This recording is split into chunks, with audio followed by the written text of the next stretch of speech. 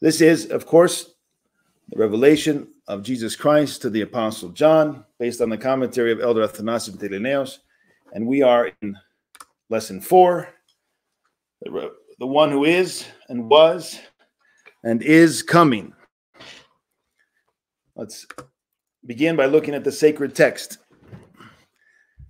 Revelation 1:4-6. I'll read it in Greek, and then we'll go to the English, and we'll look at some slight differentiations in the basic, two of the basic English texts that circulate, and then we'll jump into the analysis.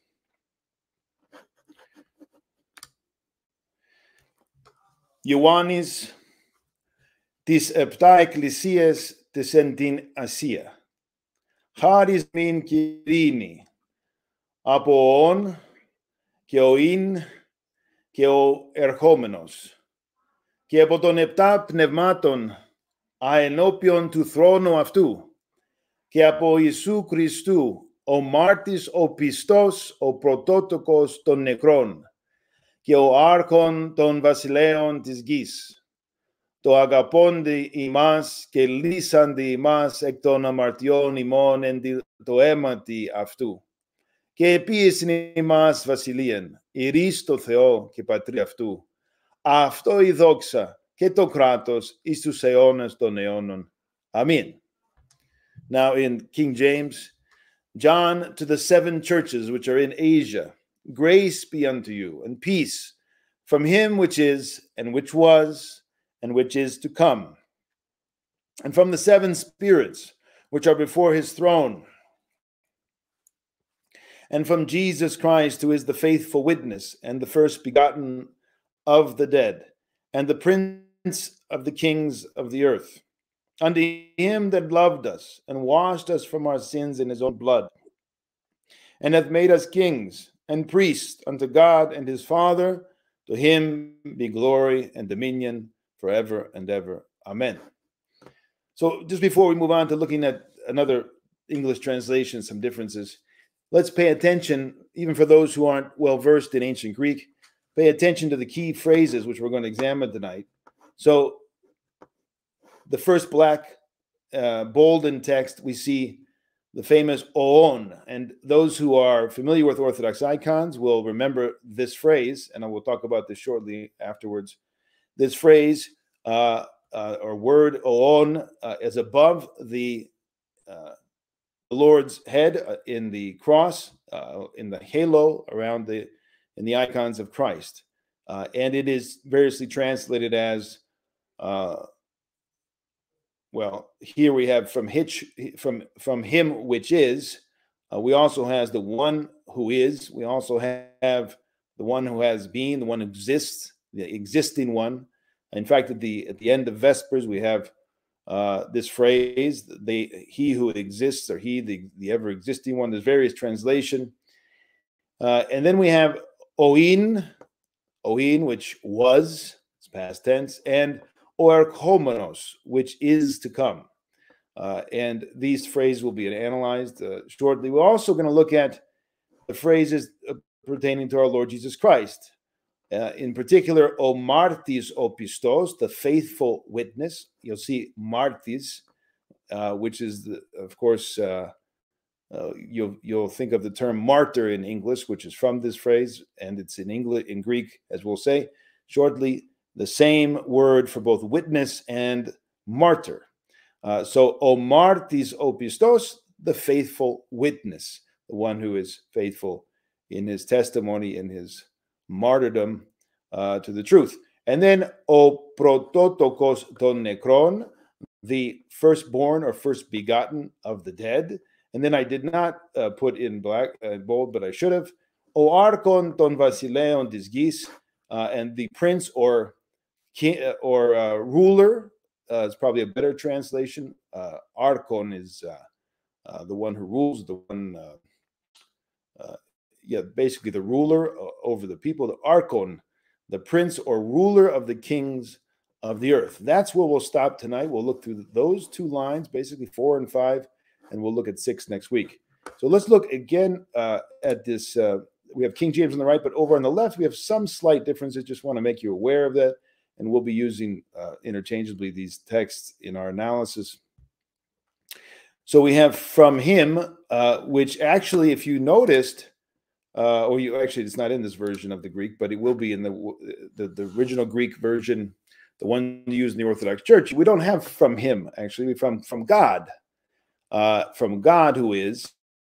But both English translations and most English translations done for the most part by the Protestant world, whether papal or Reformed, they translated it as from him, who is and who was and who is to come, which is slightly different than the King James, which is, not who is, not an essential difference.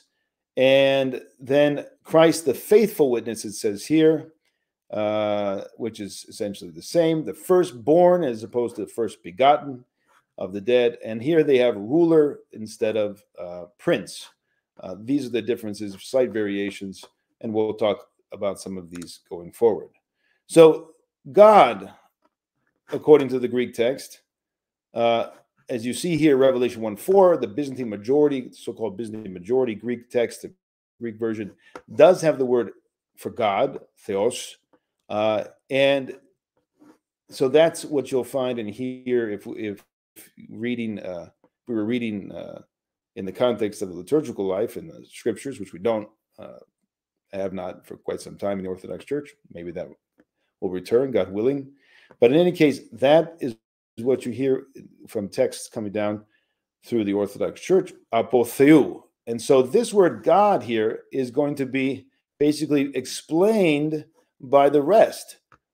Which God? What's the God we're talking about? Who is and who was and who is to come. So the words who is and was and who is to come is the explanation of the word God. Who is God? Who is God? Who was God? And who is coming? All of these describe the one God.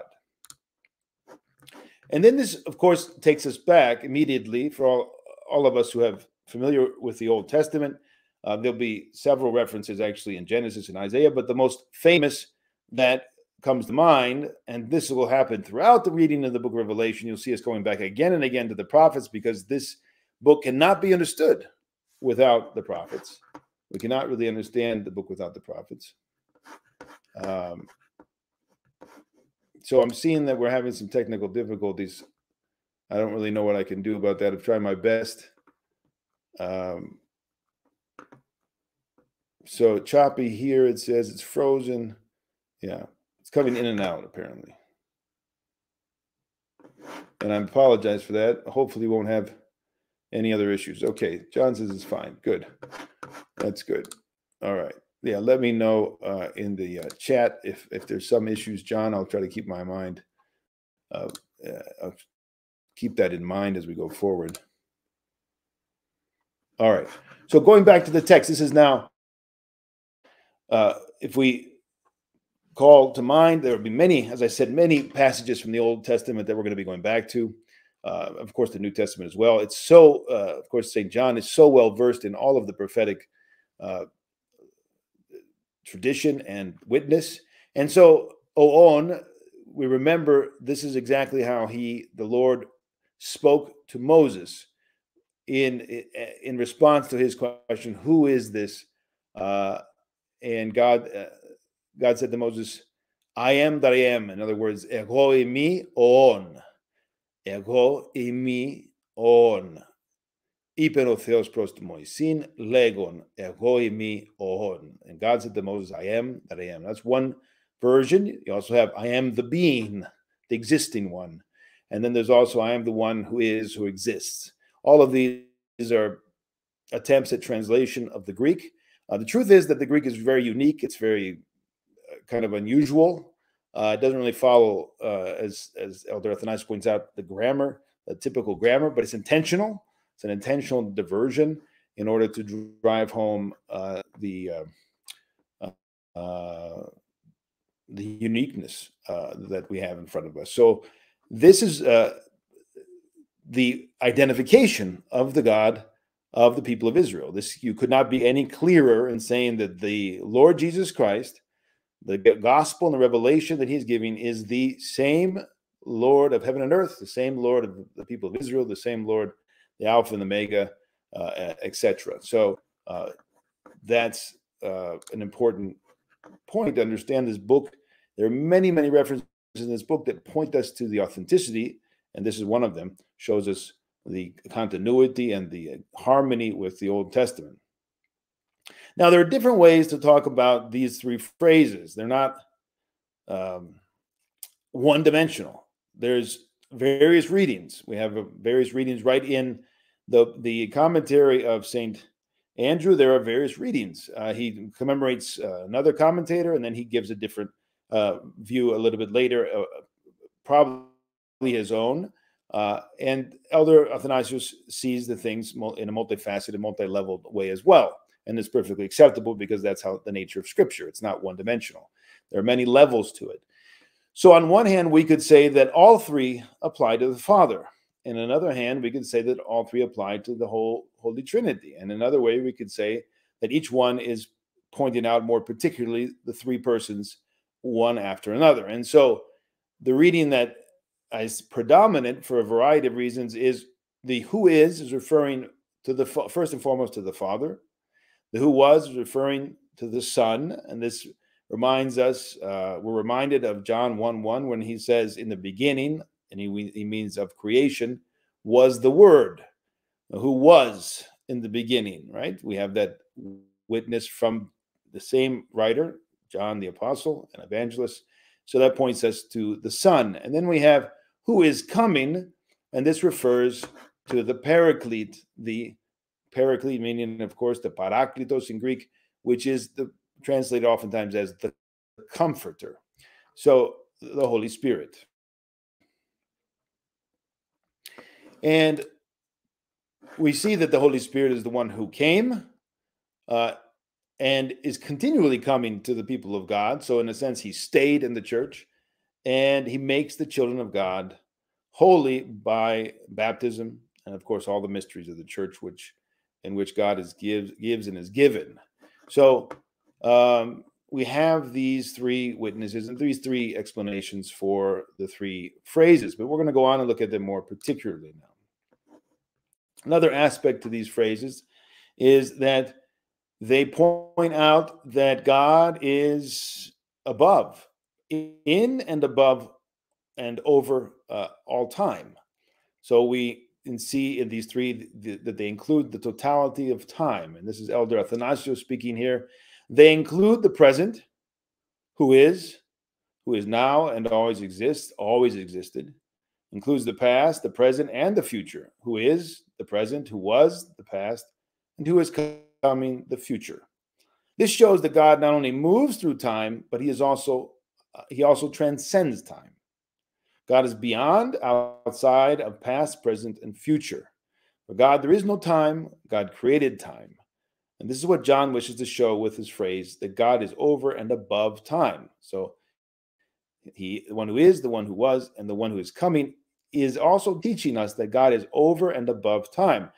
And this is not a small matter whatsoever. We actually have heresies that have tripped over this teaching and cannot understand the nature of the providence of God. So many times people need to remember, and don't, that the nature of the providence of God is that God is not within limits of time. He's not like us who are bound by time and space.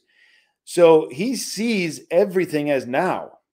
There is no past and present and future for him. It's all just reality. So everything that happened, happening now, and will happen, for God is already seen. It's already apparent. And so he doesn't predetermine, but he foresees. He sees it all before it happens. And he arranges everything according to his providence for our salvation.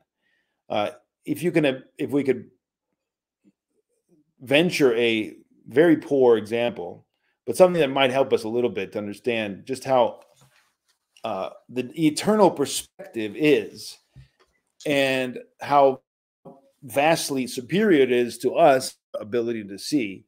Unless we enter into his mind and acquire his mind, then things change, as in the lives of the saints. But for us who are earthbound, spacebound, time-bound, passionate people,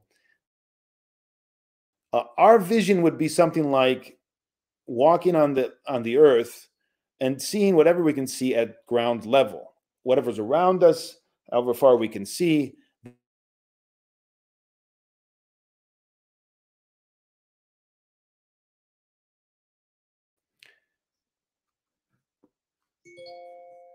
Yeah, mine's showing up as being delayed. I hope to God that's not the case, but apparently, hope that's not the case.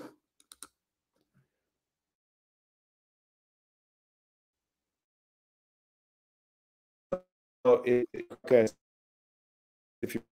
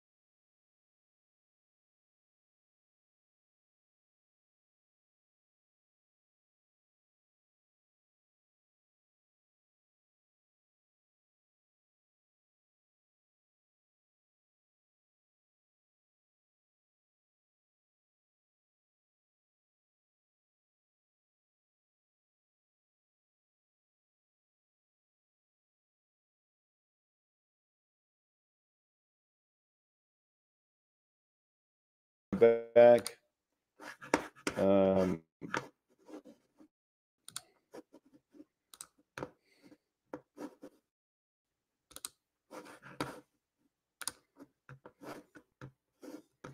Looks like we're back, John. Okay, let me get back to where we were,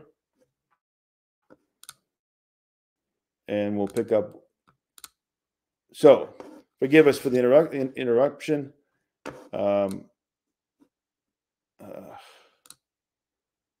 And here we want to be. So we were talking about.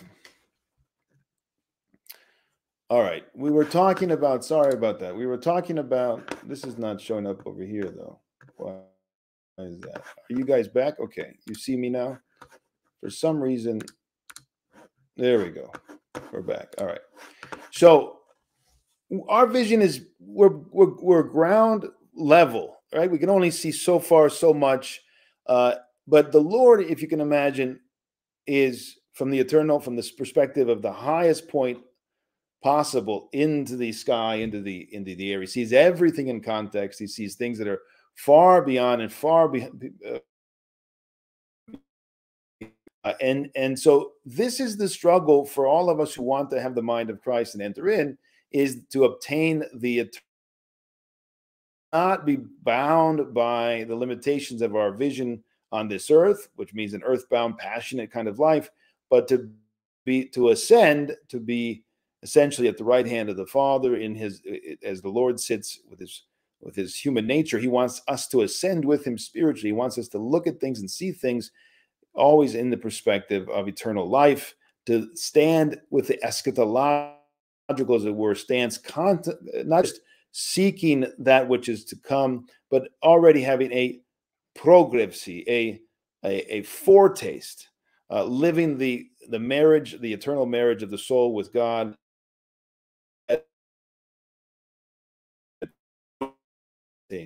So that there's many coming in and out tonight. I don't know what's happening.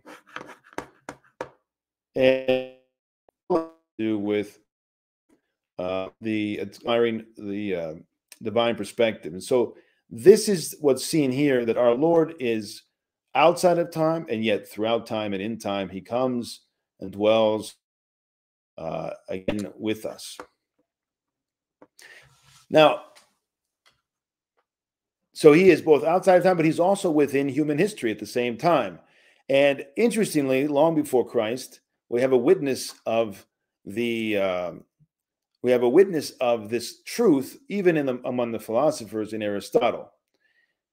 Since that, he says in his Metaphysics 7, he says, since that which moves and is moved is intermediate, there is something which moves without being moved. The famous unmoved mover of Aristotle. And he has discovered a truth here.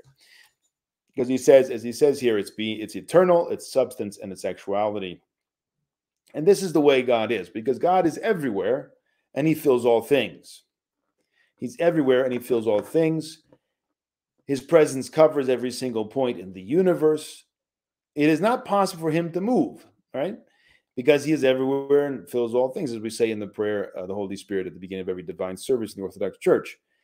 Movement suggests the occupation of a new area of space that was not previously occupied, but that's not true with God. As we all understand, God is omnipresent. He's present everywhere, and so he does not need to come and go. This come and go of God, who is coming, as it says in the scripture, refers to the incarnation of God, the Theanthropos. And so he is everywhere present and fills all things. He came into history before there was creation. He came into history, and he has departed from history, and yet he comes again. So this coming and going is the presence of the incarnation and the continuation of the incarnation in the church.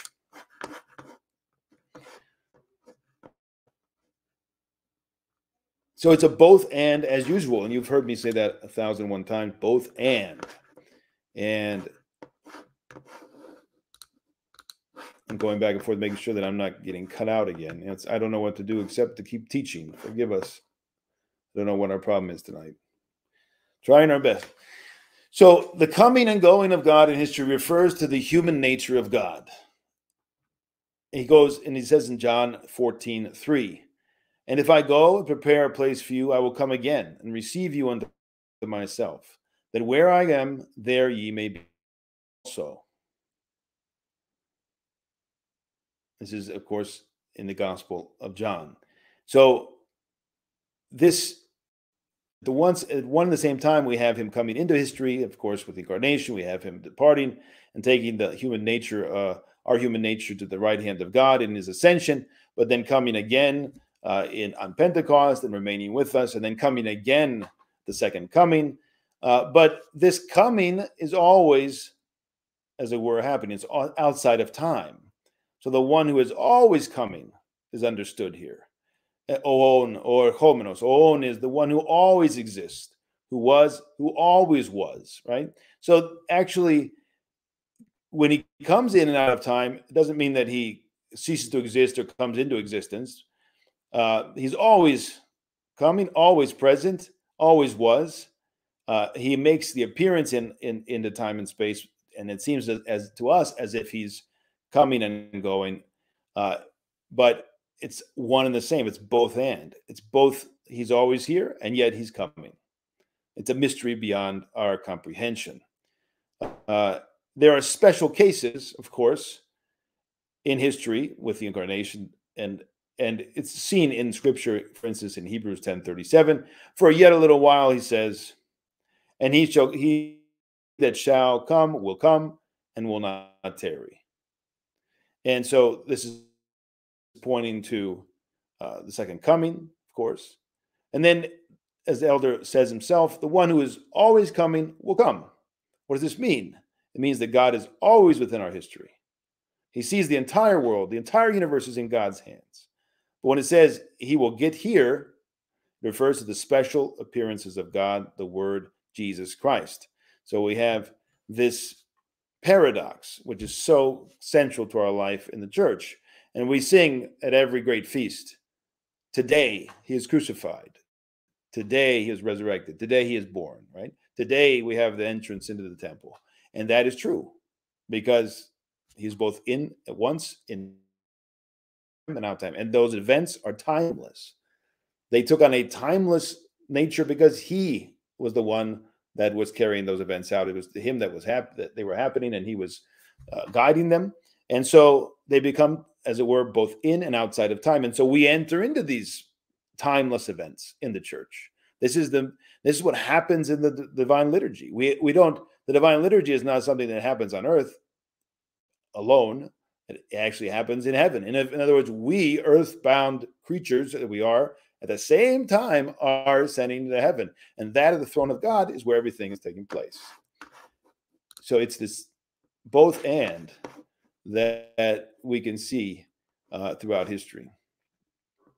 And that double, as it were, existence in and outside of time. Now, there's of course a rational approach to the things of God, which is very limited, but not entirely useless. But then there's that which surpasses the rational logical categories. And so there's a divine mathematics, as it were. And this is something where, unfortunately, some Christians, people who seek to follow Christ, in the heterodox confessions especially, have really fallen into a trap, and they've fallen into following the logical, rational philosophers, and they've fallen away from the basic truth of the gospel. Now, listen carefully, because this is very important. This whole section now that we're going to go into is very, very important. It touches on a lot of things that are essential, and for most of us converts to the faith, this will be new territory, and so it's important for us to pay attention. Again, if there's a problem with the connection, Timothy or John, just quickly write me a note here so that I know. Yeah. So every few minutes for only about 5 to 10 seconds. Yeah, I don't know what to do. It's not really in my control. I'm sorry about that. Hopefully that will not continue. All right. So this is very important. Now we go to the second part of the lecture, which is going to be looking at this part of the sacred text, where we have in Greek again, apoton epta pneumaton aenopion του θρόνου αυτού και επό Ιησού Χριστού.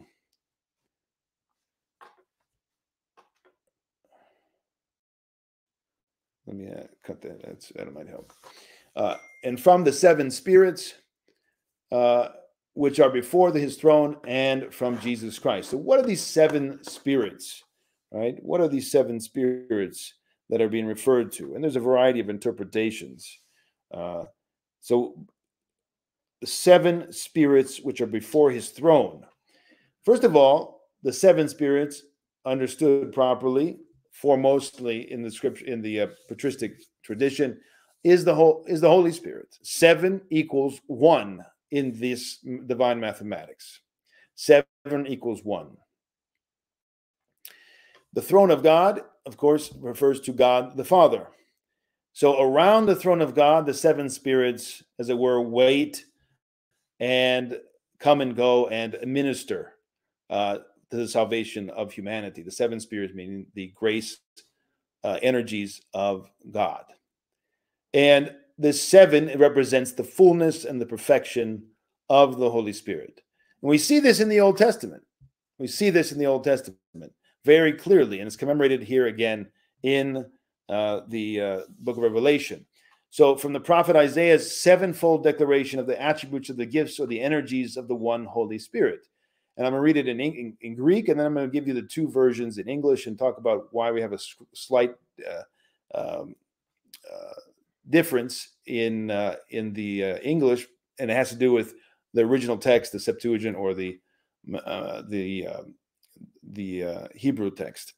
So it says there in Hebrew, in Isaiah 11, 2-3, «Και αναπαύσετε επ' αυτόν πνεύμα του Θεού, πνεύμα σοφίας και συνέσιος, πνεύμα βολής και ισκύος, πνεύμα γνώσεως και ευσεβίας, εμπλήσει αυτόν πνεύμα φόβου Θεού».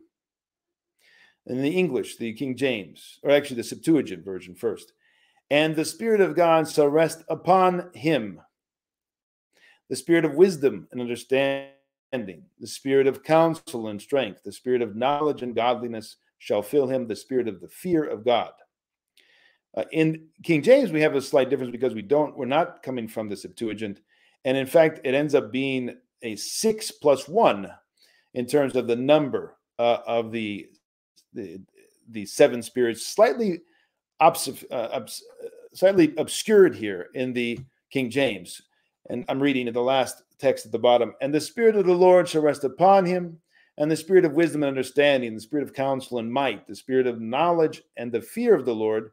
Well, we don't have that in the Septuagint. We have evsevias, godliness or piety, could be translated, even devotion, reverence, the fear of the Lord. And then it says, and shall make him of quick understanding in the fear of the Lord. So this is a difference, and I think this is one of many, many examples of why the Orthodox Church has never used the Masoretic or the Hebrew text, because there's some pretty major discrepancies. There are 7 spirits, not the fear is commemorated here twice. So actually, we don't even have 7. We have 6 in the King James version translation from the Hebrew. So the Septuagint keeps it, the translation we have from Brenton, which is about 150 years old, 130-year-old translation. Not so great of a translation, but of course better than the Masoretic. So these 7 spirits are the one Holy Spirit. And we don't have 7 different Holy Spirits. We don't have 7, persons of the Holy Spirit, right? This is the energies, not the essence, that we're talking about. What is manifested, the operations, so to speak, of the Holy Spirit in the world. So this divine mathematics, I want you to remember, 3, 1 plus 1 plus 1 is 1, right? The Father, Son, and Holy Spirit, one God. The 7 spirits are one Spirit, the Holy Spirit. And Elder Athanasios says here, all the attributes of the Holy Spirit are reflected in the prayers and hymns of the day of Pentecost to honor the Holy Spirit. Same Holy Spirit, the undivided Holy Spirit divides the gifts. This is extremely important. The undivided Holy Spirit divides the gifts, but the Spirit remains one and indivisible. So the Holy Spirit is expressed with the term the 7 spirits, but again, as we see, it is one Holy Spirit. One Holy Spirit. One and indivisible, and yet divides. This is the mystery. We're going to talk a lot about this in the next about 7 or 8 slides here. Because it's extremely important, because unfortunately in the West, following the philosophers and not the Holy Fathers, the scholastics, with their extreme focus on divine simplicity and not understanding the actions of the Holy Spirit, they fell away from this strict teaching of the Holy Fathers regarding the energies and the essence of God, and that had lots of consequences, bad consequences. So today, it is, for instance, in what I can speak to most authoritatively, it is behind a false ecclesiology of Vatican II, for instance, the Second Vatican Council, and their understanding of the Holy Spirit in and outside the Church appears to be in great ignorance of the patristic teaching as to the energies and essence of God. Let's read this Troparion, this hymn from the Feast of Pentecost, which is referenced by Elder Athanasios. We have here Bishop, I forget his name right now, but he is, maybe somebody remembers, he's from Palestine. I think he's the only Arabic bishop in the Patriarchate right now.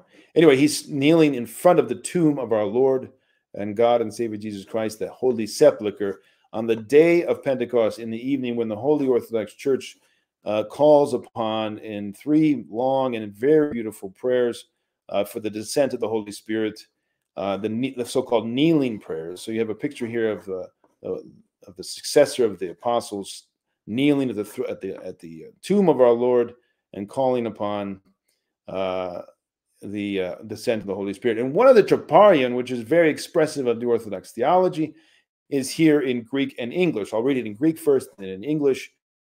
And I know some of you say, well, I don't know Greek. Why does he keep reading in Greek? It's good to hear the Greek. It's good to see the Greek. It's good to remember and for us to explain more fully these terms, because they're not always well represented in English, right? So we're going to get a deeper and better understanding if we see the original text, which is referenced in the Church Fathers and in the Church tradition. So on the right, we'll read this Troparion, then we'll go to the left afterwards and talk about some of the phrases used. Το πνεύμα το Άγιον. Maybe I'll do it. What we'll do is we'll go back and forth so that we don't have to read it two different ways. So I'll translate again back and forth, and that'll help maybe for all of us to better understand the Greek and go deeper. Το πνεύμα το Άγιον, the Holy Spirit. He's saying in Greek it's the Spirit, the Holy.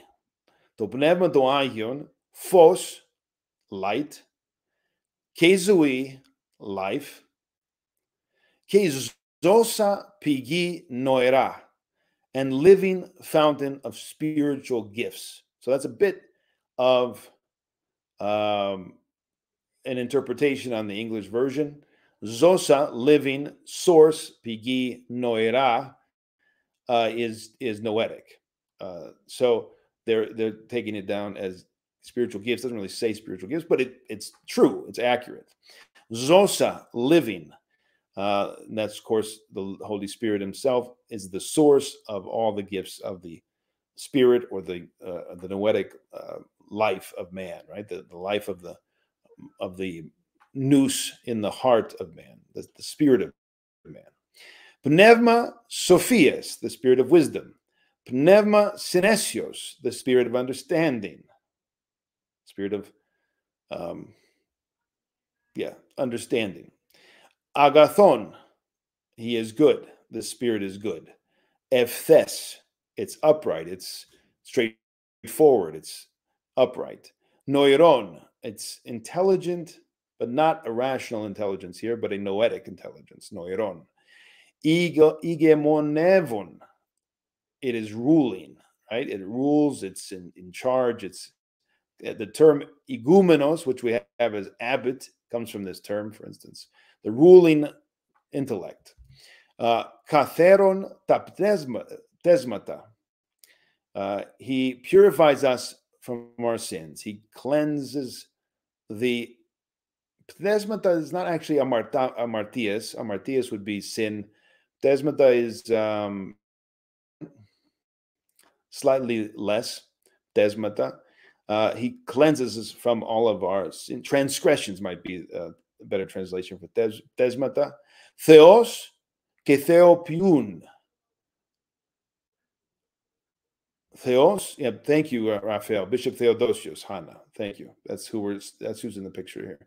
Bishop Theodosius Hanna from Palestine. Thank you.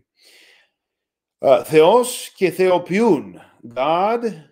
Well, this translation is a little bit off. The Spirit is the deifying God.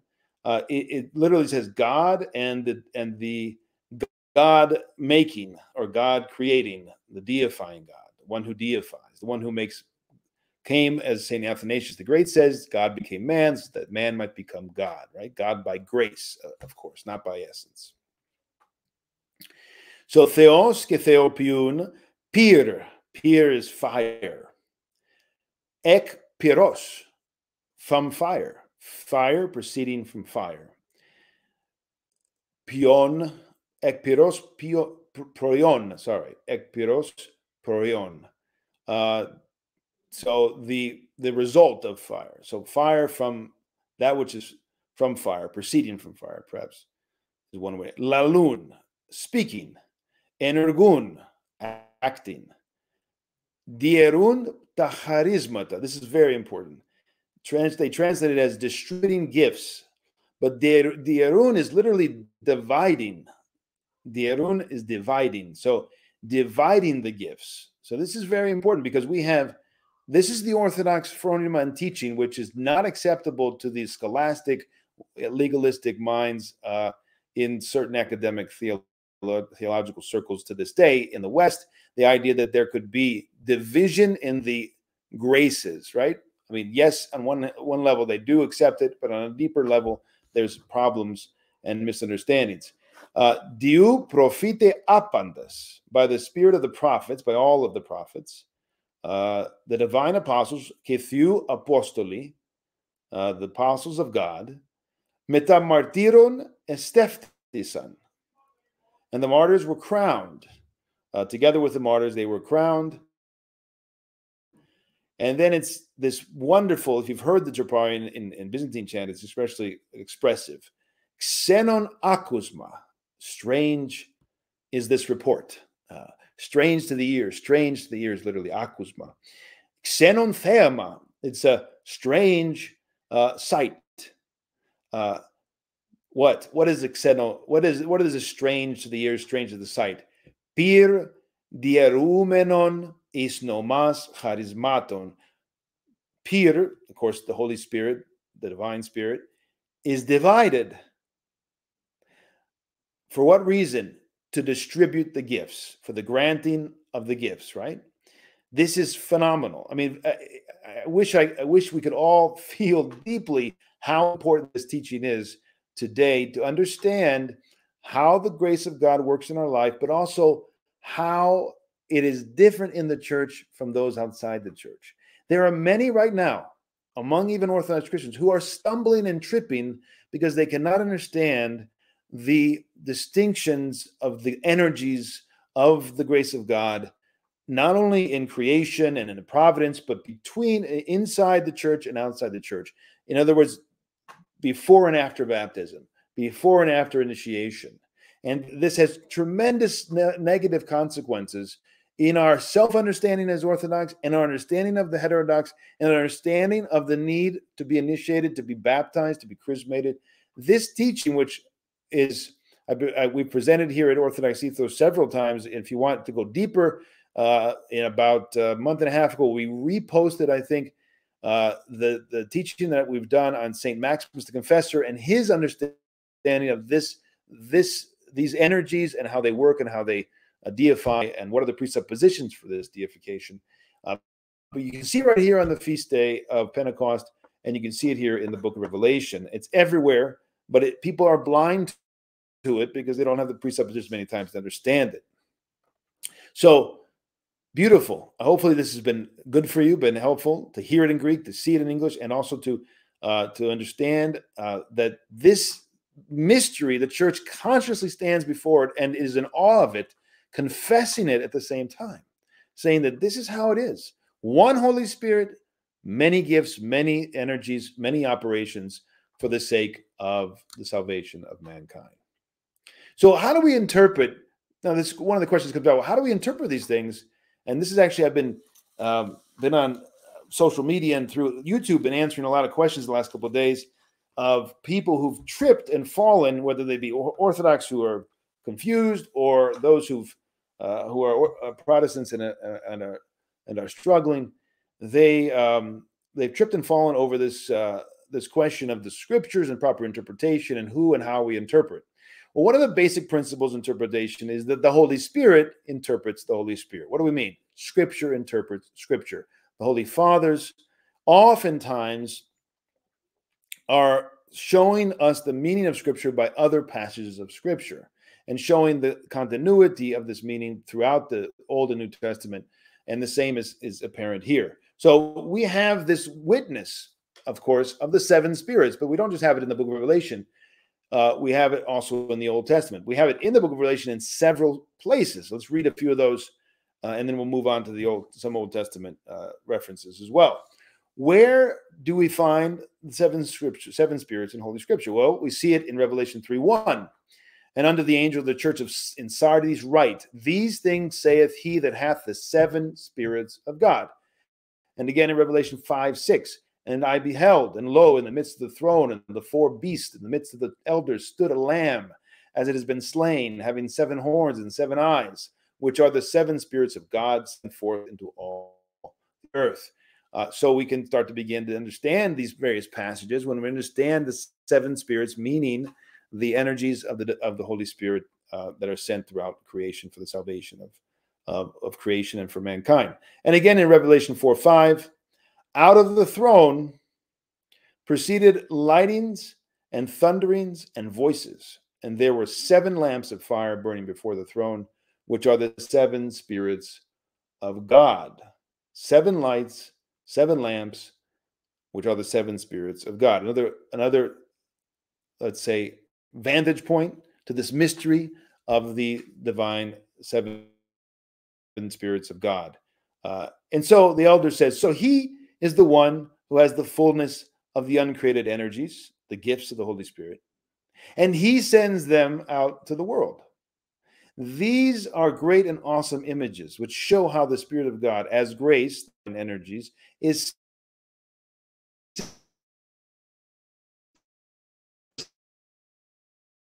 perfection. It's commemorated in the Old Testament as 7, but it's much more than 7. It's a symbolic.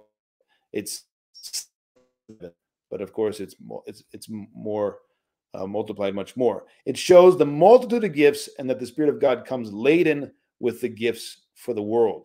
So this is the action of the Spirit of God in the world, to give the gift of the Spirit, charismata, right, where we get charisms, charismata, and for their salvation, for their union, as a fruit of union, and as a path to union as well. This is the way the Holy Spirit works. And if you know this, I mean, the experience that you've seen this in the lives of the saints is everything, because over the sinfulness of men who are called Christians, who fall because of the variety of reasons, passions and arrogance and pride, and they do sinful things, and seeing actions lives of this, and therefore judge away from the life of the church on account of those who have to the gifts of God. So when you have experience, of course, you become solidified in the life of the church, solidified and immovable in the devotion to the extremely important. All right, let's move on to the next slide. And, okay, there is great consistency in the book of Revelation, consistency with the Old Testament and the prophets, which is one example here in terms of the imagery, the understanding of the gifts of the Holy Spirit. And it says that the appearance was burnt, and like the appearance of lamps, and that and the fire was bright, and out of the fire. So we have this some similarity to what we see here, the burning coals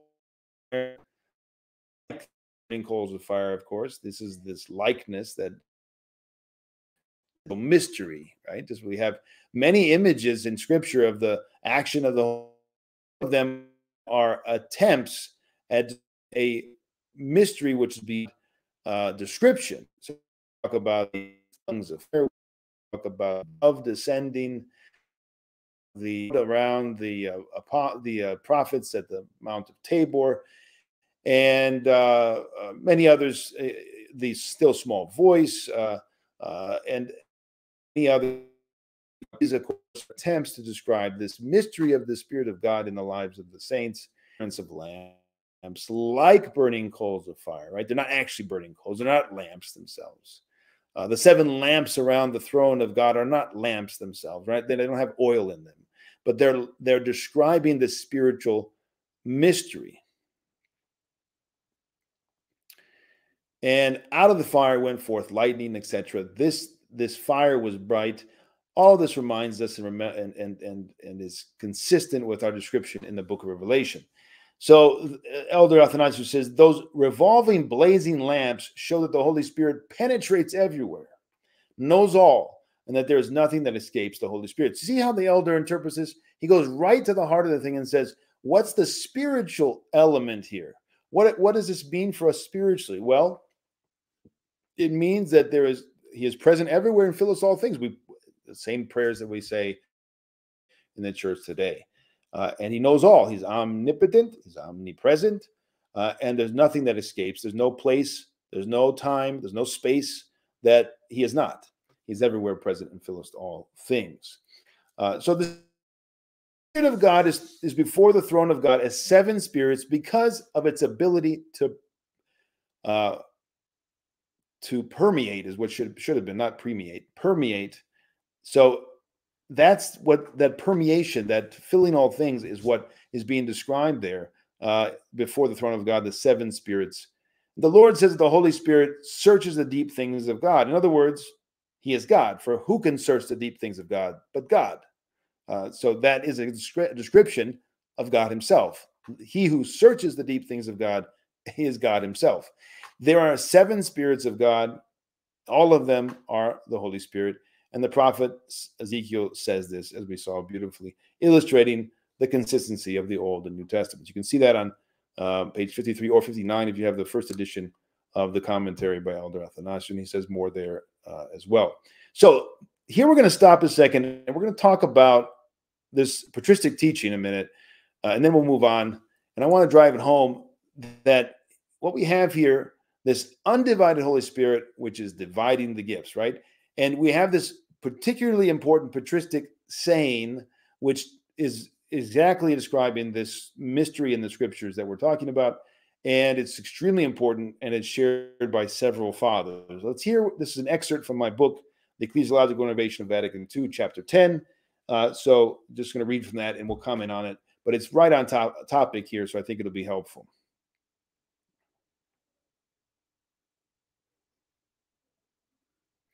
In the tradition of the church, a distinction is made between God's essence and energies. All right? God's essence and energies.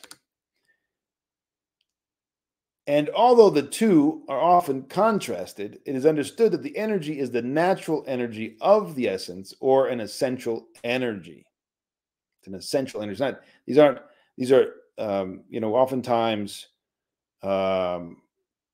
we get stuck on these distinctions, but they're just distinctions for us to understand the working of God. We should not become excessively committed to these distinctions as if they're not only notionally, right? We make notional distinctions, which are extremely important for us because they are boundaries and keep us within the truth, but they themselves should not be considered to empty, as it were, the meaning, as if they could encapsulate all the meaning. They're just essentially the least possible, right? As St. Gregory the Theologian says, if you can, how does he say it?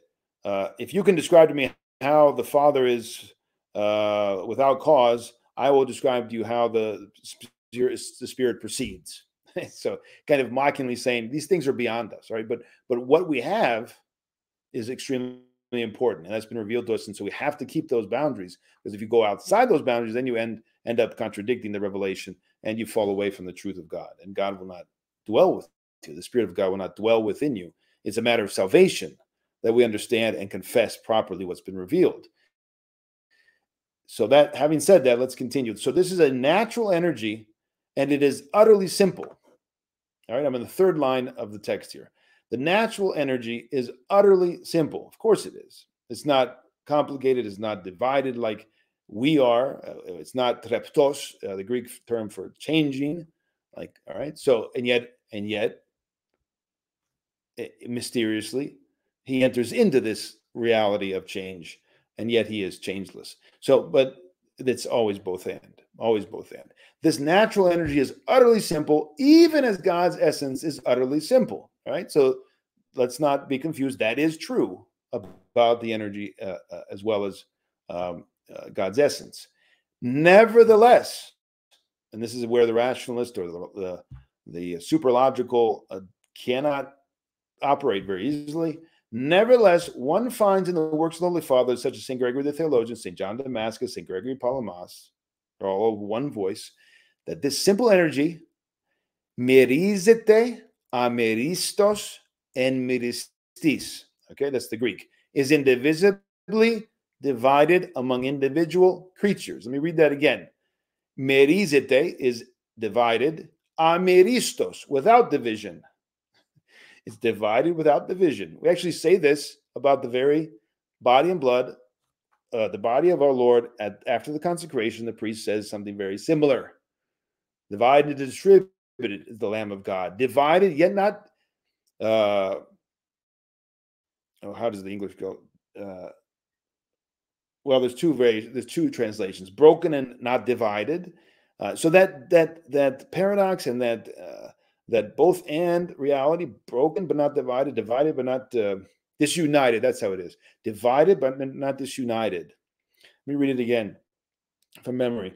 The body of God is both divided and distributed, divided but not disunited, and sanctifies those who partake of him. All right. So this is the phrase that the priest says after the consecration. So it's very much throughout our theology and our experience, this paradox. It is divided, merizete, indivisibly. It is indivisibly divided, and miristis. In other words, in many instances or many creatures, in individual creatures. This phrase is extremely important and frees us from the either or logical rationalistic approach to theology that is common in the West, unfortunately. So this means that it is one and yet has many consequences, many resultant energies, and this energy of God is present throughout creation. This one energy exists in each thing as one energy, and within each of these energies, all of God is present. This is just a mystery, but it's been received and experienced, and so it's confessed. All right, that's how we know this. You might say, well, where do they get this? Because they've lived it. They are expressing what they've lived. This is how they know God. This is what we know. No one can make this stuff up. so it is from experience, right? This is beyond logic. It's not some rational philosopher who sits down. That's exactly the problem, is that Christians who run to the philosophers and allow them to be the criteria for analysis of the scriptures are already fallen away from the Christian experience. They're already distant from the Christian experience. It's not even, at that point, anything they produce is going to be problematic. Because if you have a criteria, anything else but the experience of the Spirit of God, you will not only not understand, but you will not express that. It has to be, theology has to be experiential. Otherwise, it's the theology of demons. Theology of demons. Listen to what he said again. This one energy exists in each thing as one energy. Not 15 energies, one energy, and yet it exists in each individual creature. And within each of these energies, all of God is present. That's why when we go to Holy Communion, we don't say a portion of the body and blood of Christ, the servant of God partakes of the portion. No. It's the body and blood of Christ, period. All of God is present in every last, if you want to say molecule, every last part of the divine Eucharist. God is present in all of his energies, not just the divine Eucharist. All of God is present. Again, you're going to say, well, that doesn't make sense. How can you understand that? That doesn't seem logically possible. And precisely, it's not logically possible. It's beyond logic. It's beyond rational. That's the experience of God. And if it's not like that, it's probably not God. We're not experiencing God. In spite of this energy being simple, differences can be perceived between God's creative or providential energies and his purifying, illuminating, and deifying energies. So we have experience, the saints have experience, not we the saints have experience. And they say, look, yeah, there's these different operations, energies, actions of the Holy Spirit. They're not all the same. They're all the same Spirit, and they're all the same God, and yet they have different resultant consequences. They have different resultant energies, actions, right? So there's providential, there's creative, there's purifying, there's illuminating, there's deifying energies. Of course, all these have their presuppositions. All these they're setting their context. These distinct forms of the one self-same energy of God are not identical. The forms are not identical. If they were identical, then all creation would partake, for example, of God's glorifying energy. Right? If they were identical, if there's only one Spirit, this is super important. People fall away from the Orthodox boundaries of the church. They become heretics without knowing it, when they don't get this point right here. If the Spirit was simple and identical in every action, then everyone would be participating in its purifying, illuminating, and deifying actions. But that doesn't happen. We know that from experience. Not everyone is deified. Not everyone is glorified, right? And there are presuppositions to this action. Free will, good disposition, submission to church, humility, baptism, chrismation. These things are presuppositions for the energies to work that purify, illumine, and deify, right? So those who teach, oh, well, there's between the Orthodox Church and the heterodox churches, Eucharist, baptism, it's all, we see them forms, we see the things, they've been maintained, their teachings are more or less the same, they have different categories and criteria they use, and they try to make this, well, we can see the Spirit of God is there among, this person or that action or this person who died for Christ. Therefore, that means the church is there. Therefore, that means the mysteries are there. Therefore, that means, no, that doesn't follow. That doesn't follow. Because the actions we know from experience in the church fathers, the actions of purification, illumination, deification have presuppositions.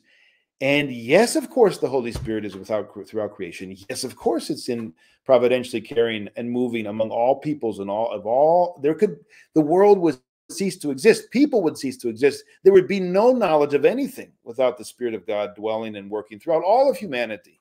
And yet that providential creative energy is not the energy that is going on in the process of purification, illumination, deification. Let's read on because we're getting a little bit off our main topic. We know from the church's experience of the grace of God that there is a difference between the illuminating grace of God and the deifying grace of God. We know this because not of all have reached theosis. This is Father John Romanides says this particular thought.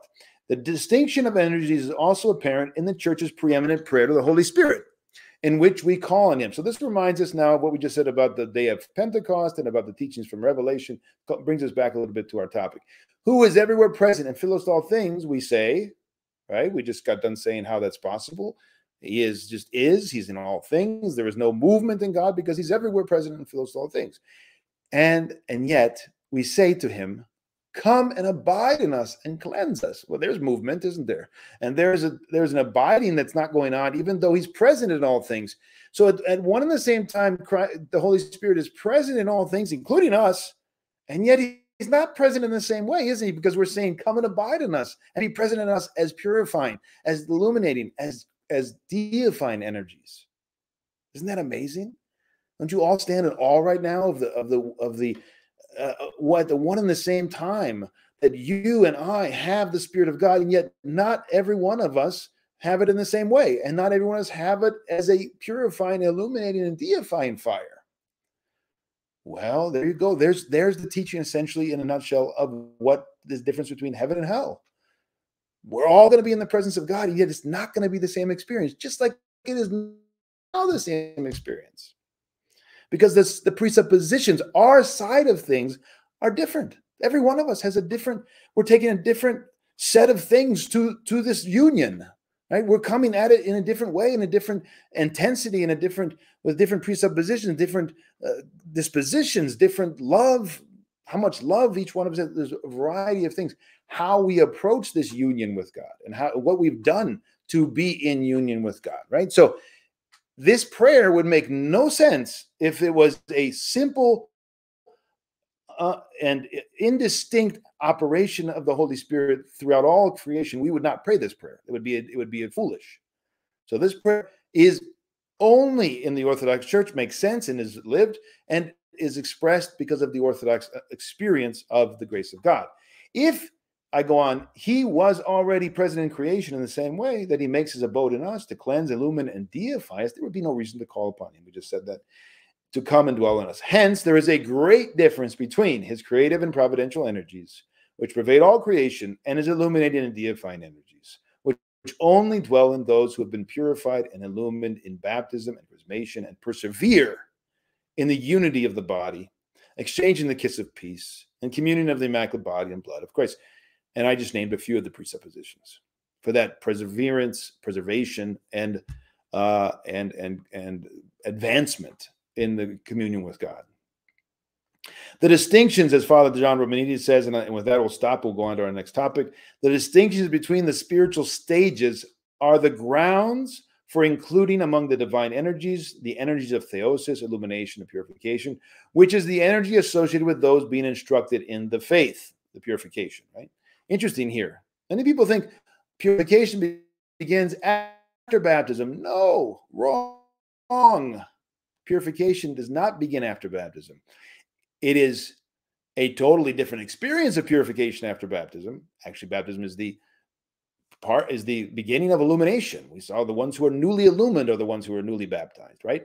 But purification has to go on before we reach the baptismal font. That's what the catechumen is all about. Unfortunately, most people, and I've said this many times, I'll say it many times more, don't understand what the catechumen is really for.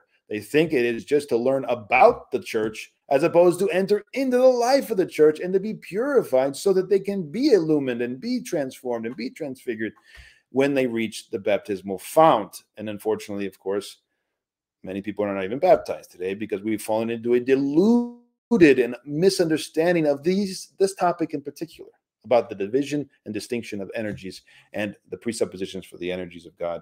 And we've become extremely legalistic and external in our analysis of the very mystery which brings people into the church and which begins the path of illumination, which is a great mystery of iniquity in our day. It's a great tragedy that we as Orthodox Christians, many of us, are not understanding and entering into the patristic teaching on this so basic teaching.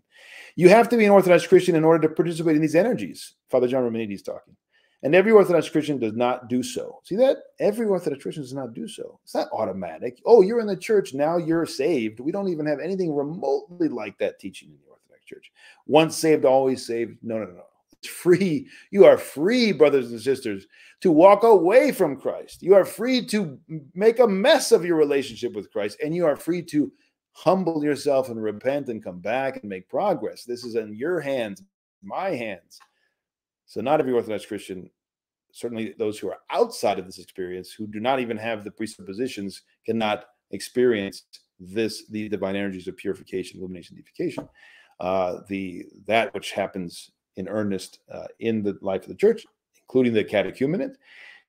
Every Orthodox Christian does not do so, but only those who are properly prepared, spiritually speaking. Now, we could talk a lot about that, but that's not the topic tonight, so we're going to move on. Hopefully, let me just move back a couple slides, and this has been helpful to you to unpack what we've talked about here, going back a bit, in these Troparion, and in these teaching here on the,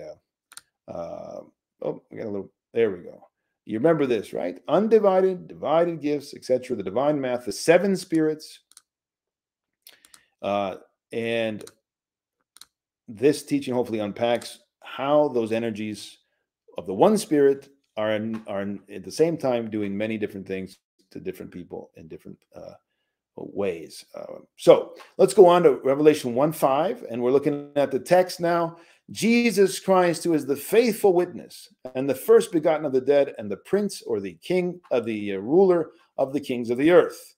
O Isus Christou, o martis o pistos, o prototokos ton nekron, και ο άρχον των βασιλέων της γης. So we have three different epithets: faithful witness, firstborn of the dead, and ruler of the kings of the earth. All right, so this all refer to who? Jesus Christ, and in particularly to his human nature, not to his divine nature, to his human nature. These things are referring. Let's remember, Jesus Christ, human nature. This is referring to firstborn of the dead, ruler of the kings of the earth, as his human nature. Faithful witness, his human nature. He was faithful unto death, Jesus Christ. And of course, he is divine human. We're not separating this. These are noetically separated. These are pertaining to that aspect of his person. Jesus Christ refers to the human nature when it's used in the scripture, and Son of God to the divine nature, as a rule. Here, St. John wants to present to us Jesus Christ, who is the center of history. Remember what happened just the last couple of weeks ago? We celebrated the feast. On the church calendar just a couple of days ago, the feast of the presentation, the meeting of the Lord in the temple. And what does Saint Simeon say?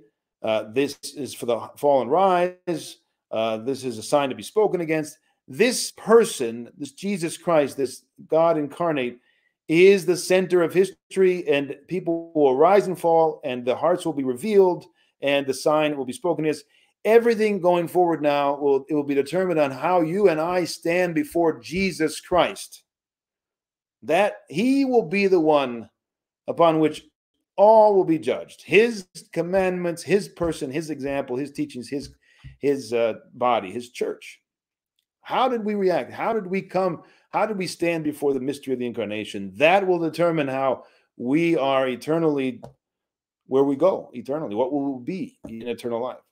Did we rejoice and run to the truth of the revelation of Jesus Christ, or did we walk away and eschew and say, no, I know better? Okay, he is the center of history and the central figure of all the events that St. John is about to describe in the book of Revelation, in his vision. All right, so this is why these words are extremely important. Now let's unpack them a bit. Let's look at the faithful witness, Jesus Christ, who is the faithful witness. First of all, we have this as a name of God himself in the Old Testament. Oh, here we go back to the Old Testament to see and verify and see again the authenticity of the book of Revelation and the interconnectedness to the whole history of salvation in the Old and New Testament. And we see in Psalm 88 the phrase, and as the moon is to endure all through the age, so is the witness of in heaven faithful. So this faithfulness in heaven, this witness from heaven, which is faithful, this is Yahweh, this is Jehovah, this is the Lord.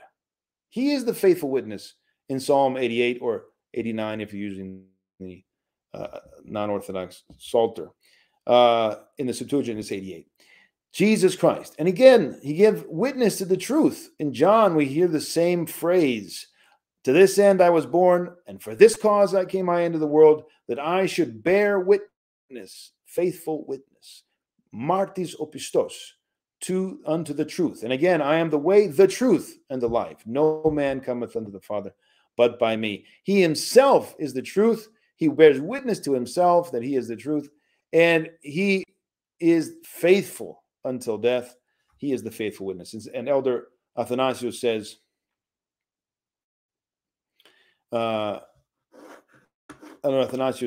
here, outside of Christ, there is deep darkness. This is a wonderful quote. Listen carefully. Listen carefully, everybody. Stop what you're doing and listen to the great elder here inspire us.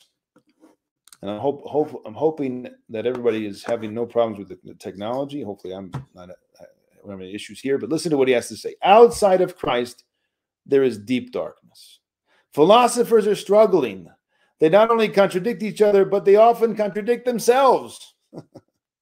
They go around in circles full of uncertainty. My friends, if we do not know Christ, we are living in deep darkness. We should feel very privileged. We should feel ecstatic because we know how to get to know Christ, or at least we know the way to get to know Christ in his fullness. So he is a faithful witness for everything he will say. This applies whether written or unwritten, of course. Everything that is written in the book of Revelation is trustworthy and true. He is a faithful witness. We have access. We should be ecstatic. How many of us are ecstatic, full of joy every day at the thought that we have access, we know Christ in all of this insanity and this confusion and this darkness in our world? We know Christ. We have access to the salvation in which he imparts. We should be ecstatic, he says. I love that. That is so important today in the midst of all this darkness in the world today.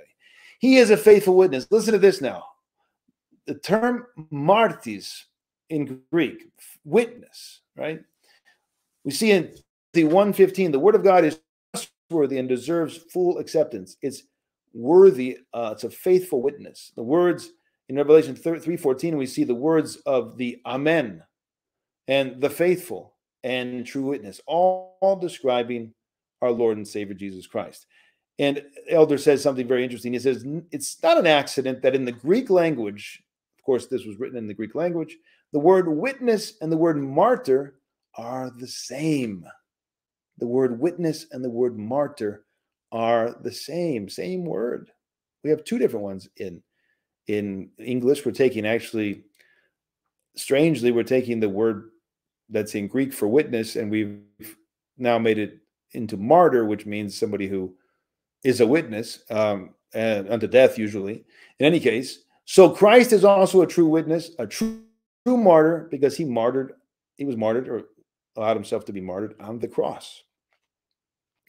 He was raised upon the cross for the sake of the true witness, or martyria. Since the martyria, or witness of the truth, is indispensably connected to sufferings and the fierce attacks of the devil-held world attacking those who witness the truth, the word martyrion in Greek means both witness and suffering. So we have another term that has a double meaning. Martyrion means witness and suffering. The implication here is that if we are true, faithful witnesses to Christ, we will suffer. We will be on the cross. We will be a martyr. If you're not being martyred, you're not on the cross, you're not raised up, then you're not a witness to Christ in this world. Think about that today in our age of secularism, when we want to have both and, but in this case, it's not a good both and. It's the world and Christ. We want to have two masters. We are deluded. We are totally deluded into thinking that we can do that. Right? We think we can do that, but we're deluded. We're in total spiritual prelest. It's either the cross, suffering, martyrdom, and true witness, and redemption, and freedom in Christ, or it's the opposite. You can't have both. You can't be in both at the same time. You're not a faithful witness if you're trying to do both. How many of us are, in one way or another, there's a variety of ways we can do that, we're essentially avoiding the cross. Could be from small things, could be major things. Could be major things. It could be, suffering physical harm. It could be losing our job. It could be being totally slandered and held up as a fake or as a liar. I mean, there's a variety of ways the world, the devil-held world, as he says here, attacks those who are faithful witnesses. And it doesn't matter, actually, how that goes about, but it will go about, it will happen for the faithful witnesses, those who are like Christ. And of course, happened to Christ, he ascended the cross. We are his disciples. We must ascend the cross as well. All right, firstborn from the dead. This is the second phrase. O Iisus Christos, o prototokos ton nekron, the first begotten or firstborn of the dead. And we see in 1 Corinthians 15:20, the same witness here as in the book of Revelation. But now is Christ risen from the dead and become the first fruits of them that slept. And St. Paul says again in Colossians 1:18, and he is the head of the body, the church, who is the beginning, the firstborn from the dead, that in all things he might have the preeminence. So he witnesses again to the same phrase. Christ is called the firstborn from the dead, being the first one to burst out from the belly of Hades. So he burst out. It was this action, this forceful, violent undoing of the dead end of Hades, which was, of course, not communion with God, right? So we were cut off from communion with God, and he brought an end to that. He opened up the path again for us to be eternally with God. He is the first in everything, and he paves the way for all of us who follow. This is the identity of Jesus Christ. This is the one who's revealing in the book of Revelation everything to the angel, to the apostle, and then to the church. The identity of the one witnessing to John is fully certified here, and it is none other than Jesus Christ. Now, it may not be very clear here, but towards the end of the chapter, Christ will say, I became dead, and behold, I am alive again. Alive again through his holy resurrection. It refers to the human nature, and we're specifically and specifically to the body, because the soul does not die. All right. So this phrase, firstborn from the dead, refers to the human nature and to the body. In other words, the holy resurrection. Do you know that every single human being, no matter what stance they took with respect to Jesus Christ, will rise from the grave? All will rise. No one will be left in the grave. there is a resurrection unto life, and there's a resurrection unto judgment, right? The resurrection unto life for those who lived for Christ and died the first death here, in other words, to the old man, to the passions, and then therefore, when the second death comes, they are not going to die eternally, but live. And those who refuse to die to the old man, refused or neglected or were indifferent to the question at all, and then when their second death, the bodily death, the separation of soul, the body comes, they will have a resurrection, but it will not be unto life. So there is a resurrection for all. The body will rise. The human nature has risen already. He is the first fruits of everyone's resurrection. No one will remain. And yet, what kind of resurrection, what kind of eternal life will we have? So the firstborn from the dead is the pre-eternal God who became man, died on the cross, resurrected, and now lives as God-man forever and ever. He is the pre-eternal God. He died on the cross, resurrected, and now lives. Now let's listen to St. Athanasius the Great's whole mystery of the firstborn or first begotten of the dead. And in the next place he says, this is against the discourse, second discourse against the Arians, 21:8, paragraph 61. And in the next place, when he put on the created nature and became like us in body, reasonably was he therefore called both the brother and firstborn. For though it was after us that he was made man for us, and our brother by similitude of body, still he is therefore called and is the firstborn of us. Because all men being lost according to the transgression of Adam, his flesh before all others was saved and liberated, as being the word's body. And henceforth we, becoming incorporate with it, the body, the word's body, right, are saved after its pattern. For in it the Lord becomes our guide to the kingdom of heaven and to his own Father, saying, I am the way, I am the door, and through me all must enter, whence also he is said to be firstborn from the dead, first begotten. Not that he died before us, for we had already died first, but because having undergone death for us and abolished it, he was the first to rise as man, for our sakes, raising his own body. For our sakes, raising his own body. Henceforth, he having risen, we too from him, and because of him, rise in due course from the dead. All right, so here is a very good and thorough patristic understanding and explanation for why he's referred to as the firstborn, the first begotten of the dead. And here, again, the book of Revelation is entirely and 100% in the patristic tradition and revealing the nature of the Lord. Ruler, there's a third now, the third of the three that we're examining in Revelation 1:5, and that is, he is o archon ton basileon des gis, the prince or ruler of the kings of the earth, as pertaining to his human nature. He is truly a king. He is the ruler of history, and he is the universal judge. Listen to what John says in his gospel. Jesus answered, my kingdom, or so the Lord should say, is recorded in the gospel. My kingdom is not of this world, he says before Pilate, right? He witnesses to the kind of ruler he is. Is he like all the other rulers? No, something different here, isn't there? He is the ruler of the kings of the earth. He's the King of kings.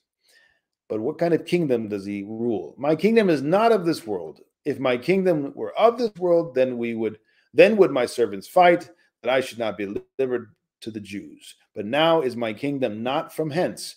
Pilate therefore said to him, art thou a king then? And Jesus answered. He didn't say he wasn't a king. What did he say? Thou sayest that I am a king. To this end was I born. He doesn't deny his kingship. He says, yes, I'm a king. To this end I was born. And for this cause I came into the world. What is that? That I should bear witness to the truth. And everyone that is of the truth heareth my voice. So his kingdom is the kingdom of the truth. He's the ruler of over all the earth because he is truth incarnate, right? And everyone that hears the truth, loves the truths, this is exactly what St. Paul says is the criterion of salvation in the end times. Those who love the truth will be saved in the end times. Those who do not will be lost. That means first and foremost the truth. Everything else is below it. Not I love the truth and I love this world, not I love the truth, and I love my position. I love my fame. I love my fortune. I love my, no. Only the truth first and foremost. No, nothing else on that level. Everything else below it. Everything is sacrificed for the sake of the truth. And he is the victor over all. Listen to Revelation 17:14. These shall make war with the Lamb, and the Lamb shall overcome them. He is the King of kings. He is the Lord of lords. This is the Lord, Jesus Christ, the human nature of Jesus Christ. Human nature is the King of kings. He is the ruler of history in his human nature. And then we sing, and there's many, many references in the Psalms. The Lord is king, and he is robed in majesty. The Lord is king forever and ever, from the Psalms. So this is our Lord. And he has a journey he takes through history. The Logos, the God, the Word is present throughout history. He's coming. He's ever coming. He's ever present. He comes. He gives the martyria, or the testimony. He suffers a martyr's death, and he exits history. In reality, however, he takes human history along with him. Where does he go? Through his resurrection and ascension. He takes history along with him. He transformed history into his kingdom. Within history, his kingdom has been established. Where is it? It's in the within, isn't it? Where? And the kingdom of God is within you, he says. And he rules through each heart, and he rules through his body, and he rules in his church. And it's a foretaste of the eternal kingdom. He assumes all of history, all creation, and changes it to the kingdom of God. He takes all of creation, and in the Eucharist, he offers it up and transforms it and gives it back to us as eternal life, as the kingdom of heaven. All of creation is offered up in the Eucharist. All men, taisa ek ton son, thine own of thine own, we offer unto thee, according to all, not on behalf, that's a bad translation, according to all and for all. Kata panda, according to all and for all, dia panda. So this is the kingdom, and he has established it, and it reigns, and it's real, and you enter into it, and you live it, and he rules, and he reigns in the heart of every Christian, not just in the divine liturgy, but in the heart, every day, all day, through the prayer. That's how he reigns and rules over the passions and over the devils and over the fallenness of this world. He reigns in his saints and all those who seek to be, first and foremost, disciples of the truth and to die for that truth. And I'm going to quote you a very good, beautiful quote from the elder. True theology, the bread that nourishes the children of God. Along with the Eucharist, of course, inseparable from it is the truth. That truth that we worship and we live in. So he says to his listeners, a plea at the end of his lecture. He says, we must lift up our minds. We must lift up our minds. We must elevate spiritually, raise our spirituality. Our spiritual standards need to get higher. He's speaking in the 1980s to the Greek people. And how much more? If he was alive today, what would he say to us? What would he say to us? Oh, Lord. We must elevate. Let's not limit ourselves to some basic morality. No, Christ did not incarnate to make us nice people, good people, moral people. Most Christianity today, let's face it, brothers and sisters, it's just a bunch of moral platitudes. Be a good person. Far, far from the revelation, far from what the saints achieved, far from what God calls us. Such a low level, such a worthless, well, not worthless entirely, but so tragic, the level that we've fallen as people who call on Christ, and he gave us so much more. Be good people. That's what you're a good person. He's such a good person. Oh, that's great. It's good, but it's not holy. Goodness, holiness, one presupposes the other. One is not the other. If you don't have holiness, goodness is not going to get you anywhere. Christ did incarnate to make nice people. Let us stop telling ourselves that we are good people and that this is sufficient, resting in the self-sufficiency. This is a sickness, actually. Self-sufficiency. It's actually a sickness. It's like spiritual sickness. I'm a good person. People say this all the time. They're so sad. It's so sad to hear it. I was with somebody a couple of days ago. You know, he actually said, I'm a good person. I think I'm one of the best people I know. I said, Lord have mercy, poor man. He really was. He's a very good man. I'm sure he's, he's trying to be a good man. I think he wants to be, but there's been no initiation into the mystery of the incarnation and then cross. Nothing. He's outside of that experience. We rest in our self-sufficiency, he says, which is nothing more than a spiritual starvation limit. I'm not sure about the Greek here. I wish I didn't have the Greek in front of me, but we cause we are the cause of the starvation, right? The spiritual starvation that we allow ourselves. Right? We cut ourselves off from the banquet of the spiritual life. When we are content with a few crumbs of some religious knowledge, right? We amass horizontal knowledge is what I like to call it. We get to know about the church, about history, about the spiritual life. We learn that we become experts, right? Give lectures. Here we go, right? This is the kind of thing that can damn you. You can think that this is what it's all about. Being here and talking to you all day and telling you everything I don't know. Do I know anything? I'm telling you what the Fathers say. It is super dangerous to do this and think that this is what's going to save you. I've got all kinds of religious knowledge. I go to Father Peter's classes. I get all kinds of knowledge. And then I feel really good about myself as a Christian. Folks, this is just the beginning. This is just I'm trying to help you along the way. There's a lot more that we're not talking about. A lot more we need to do. So much more that we need to do to enter into the spiritual life. This is not what it's about. This is a presupposition in many ways, right? We come here to learn and to go into it, but it's not the same thing as a spiritual life. He says, no, my friends, the children of God must be filled with the bread of God, and the bread of God is the bread that came down from heaven. God, the Word, who gave himself for food, real food. So on the one hand, he's saying truth is what nourishes true theology, and yet that leads and is inseparable from the real food, which is the Eucharist, which is communion with Christ himself. It's not about being a good person. It's not about acquiring knowledge. It's about entering into communion. It's about being transfigured and transformed. All right, that's enough for tonight. I think we've given you plenty to chew on and hopefully have helped you hone your mind to see the spiritual life in a better Christ is calling us to. Sorry for the interruptions. Sorry for the bad connection. I'm not sure how to fix that. I wish I could do more. We need to maybe upgrade our internet. Maybe that's the issue. I don't know.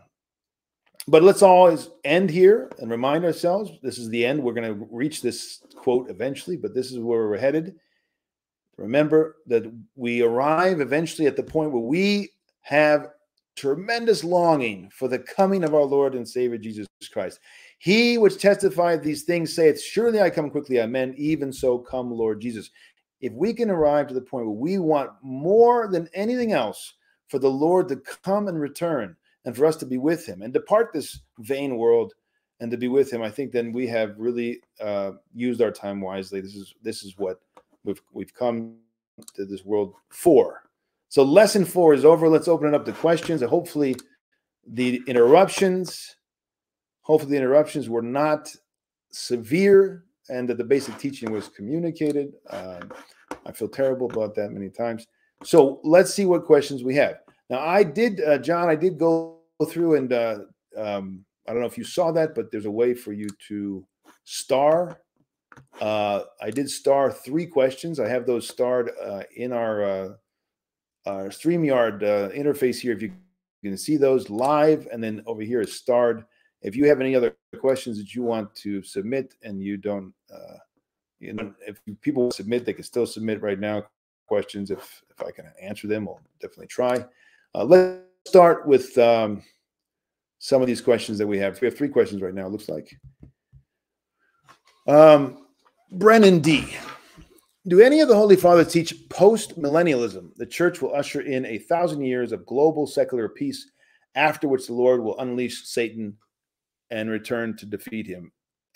We are getting ahead of ourselves there, Brennan. We're going to get to that, obviously, in this course. It's going to be a while, though, but I'll give you a 2-word answer. Actually, 1-word answer, no. No Church Fathers ever taught that.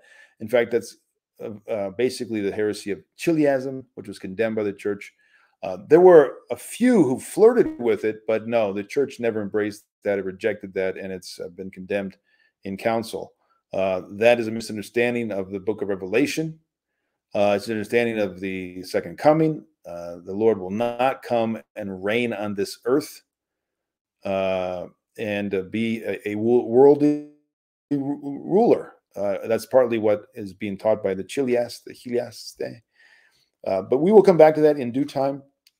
Excuse me, and we will examine it. If you want some quick answers, there's a chapter dedicated to this question of Chiliasm. I'm assuming this is what you're trying to describe here. I mean, global secular peace. No, that's not going to happen until the Lord makes all things new after His second coming. There's a new heaven and new earth. So the 1,000 years is the first of the second coming. That's how the fathers interpret the 1,000 years. But I don't want to get ahead of that. I don't like addressing things piecemeal. I want to put it in the context and build up to it.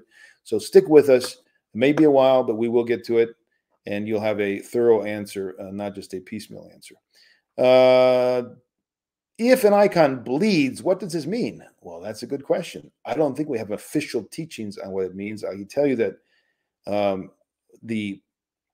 even the myrrh from an icon, the weeping, so-called weeping icons, could be interpreted differently and may mean different things. Certainly, should be interpreted as the immense love and compassion of our Lord and the Mother of God for us and the people in this world. A call to repentance. Every single manifestation of grace in these mysterious things that happen to icons and crosses and all this that we see going on is certainly, first and foremost, should be interpreted as a call to repentance. And of course, if there was true repentance, there would be true communion, and there'd be a lot less reason for the Mother of God and the Lord Himself to intervene into history with these miraculous occurrences, right? Because people would already be in communion with the Lord. But these things come precisely to bring us to our senses, usually, and to call us to repentance. And I would say that that's how you should interpret everything, and not in any kind of triumphalistic way. That would be a mistake. Teresa Mason, your question is, you may have answered this on Crowdcast, but is the book of Revelation describing what Christ saw at His baptism when He saw the heavens open? No, I've never heard that interpretation personally. I don't know where you get that. Is that some kind of, that would be news to me if this was a church father talking or any saint that I know and I've read and never seen that. No, that does not follow. And is there some kind of witness to that? How would they even know that? Are they supposing that Christ came and told people that this is what I saw when the heavens were open? This mystery? It's Christ Himself who's speaking.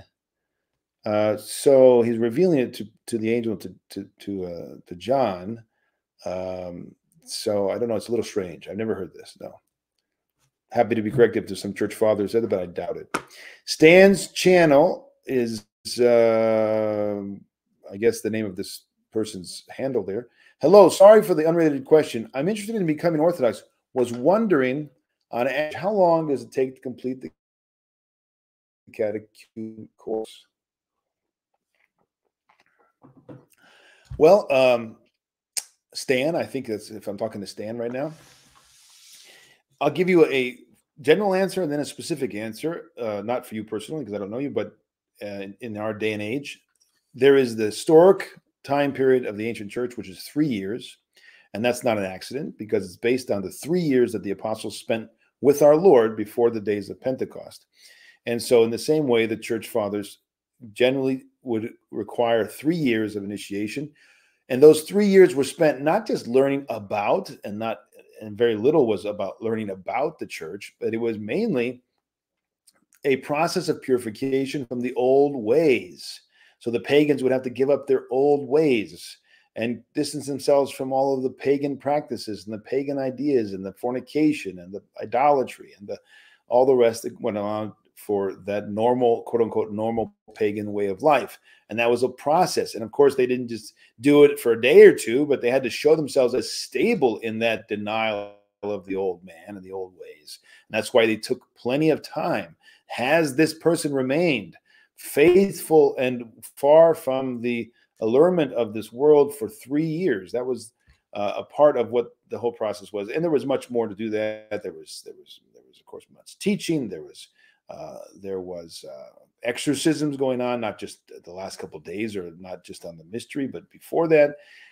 And so 3 years would be an ideal time, and I think we're in a post-Christian, increasingly idolatrous world. So there's plenty of reason to believe that people have along their path, many of them on their way to Christ, they've fallen into pagan practices, fornication. They've fallen into perhaps even dabbling in a cult or dabbling in the New Age. And all of this stuff is not that far from what the church was facing in the early church and in the 4th century, when St. Cyril was teaching his people in Jerusalem and gives us his wonderful catechism. Now, having said that, the reality is in a lot of places, you will not get anything like that. And that's the tragedy, that we do not have that as a standard. We don't have, unfortunately, that being imposed or even expected or even calling upon many to keep that standard.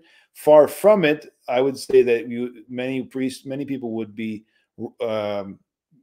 well served today if they got 1 year of intense catechism.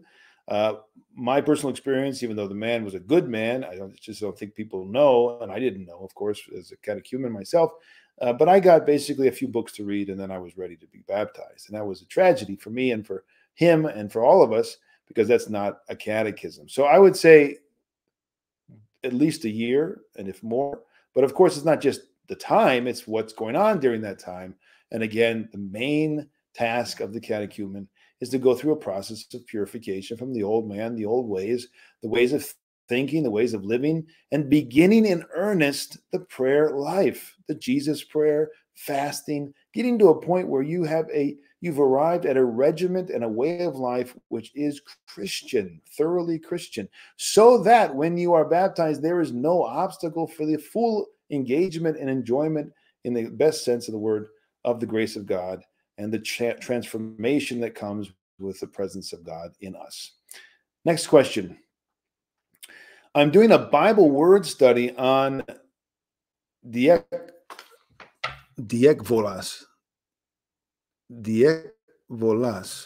But it's strangely hard to find info about this word.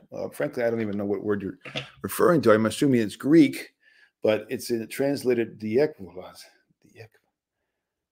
I know it's related to ekvalo, yeah, casting and sending out. Father here's his thoughts. I know it's not related to the talk, so only if it doesn't have any other questions. Yeah, I would have to look it up myself. I'm sorry, I can't help you. I don't know the particular phrase off the top of my head. I'd have to examine it myself, but nothing comes to mind. Yes, ekvalo is to send out or cast off, but diekvalo. Diagvolos, I don't know. It's a good question. I'll see if I can look it up, and maybe next time we get together, we'll have that ready, and you can ask me. We'll see. Write me maybe offline. We'll see what I can do. Does one grow in relationship, knowledge of God in heaven? Have you seen the miracle of white dove landing on an icon of Christ's baptism in Ukraine in January? The first question is that the relationship and knowledge of God, because God is eternal and infinite, is therefore eternal and infinite as well. So we go from glory to glory. There is a never-ending increase in love and the communion with God for those who love him. Secondly, I did see I think you're referring to a video where there was a priest, I think it was during Theophany, if I'm not mistaken. I thought it was in Australia, actually, but I guess you're saying it was in Russia. Is that correct? Ukraine. And I saw the dove go and fly up to the icon of Christ. Yes, I did see that. That's not that surprising, frankly. There's so many miracles going on around the world right now with weeping icons, and we just had the weeping icon of Hawaii with us, and it was gushing myrrh, as always. And so, these are the miracles of God's presence in the world that the church lives through and has lived with for 2 millennia. Thank God. Father, how should we respond to those who criticize the truth, Catholicity, of Orthodoxy? citing current events in Europe. He's talking about Russia and the Ukraine. Okay. Well, there's actually plenty of things today that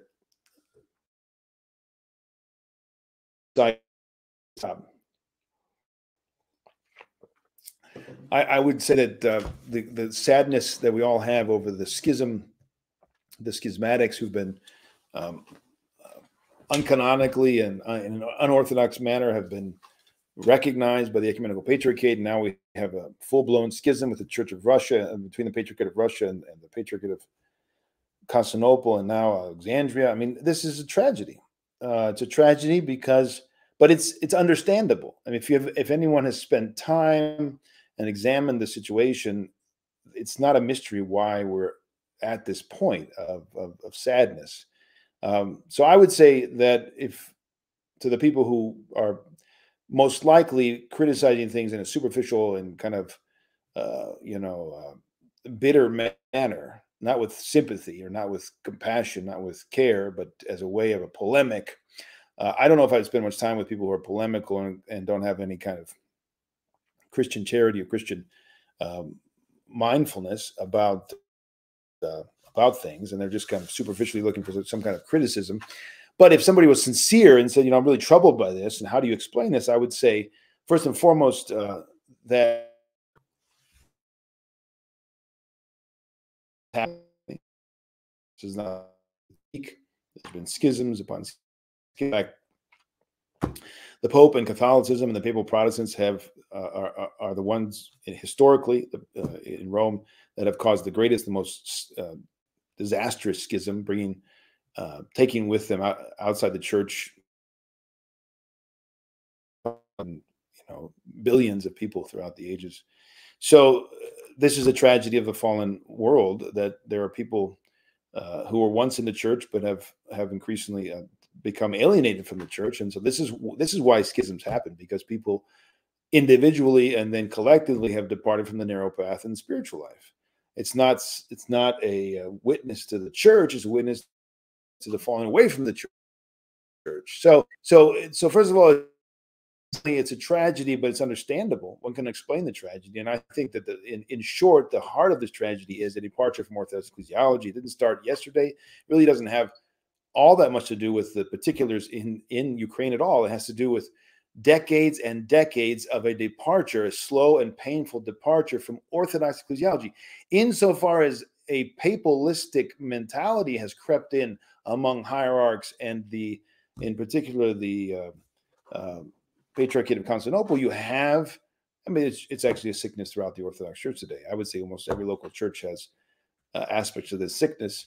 You have a papal kind of ecclesiology that's on the rise, and of course that's going to bring division upon division, because it's not the synodical sobernos, the Russians would say, the conciliar, mutual humility, mutual obedience in Christ that the church has experienced from the apostles onward. It's a departure from the life of Christ in the church, and it's the rise of an ambition and a worldliness and an arrogance and all these passions that animate. And then we find theological and canonical justifications for our ambitions, and we go with the worldly and the powerful of the world, and we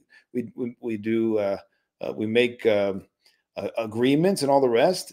And we work with those people who serve the enemy of our salvation many times among the powerful of the world.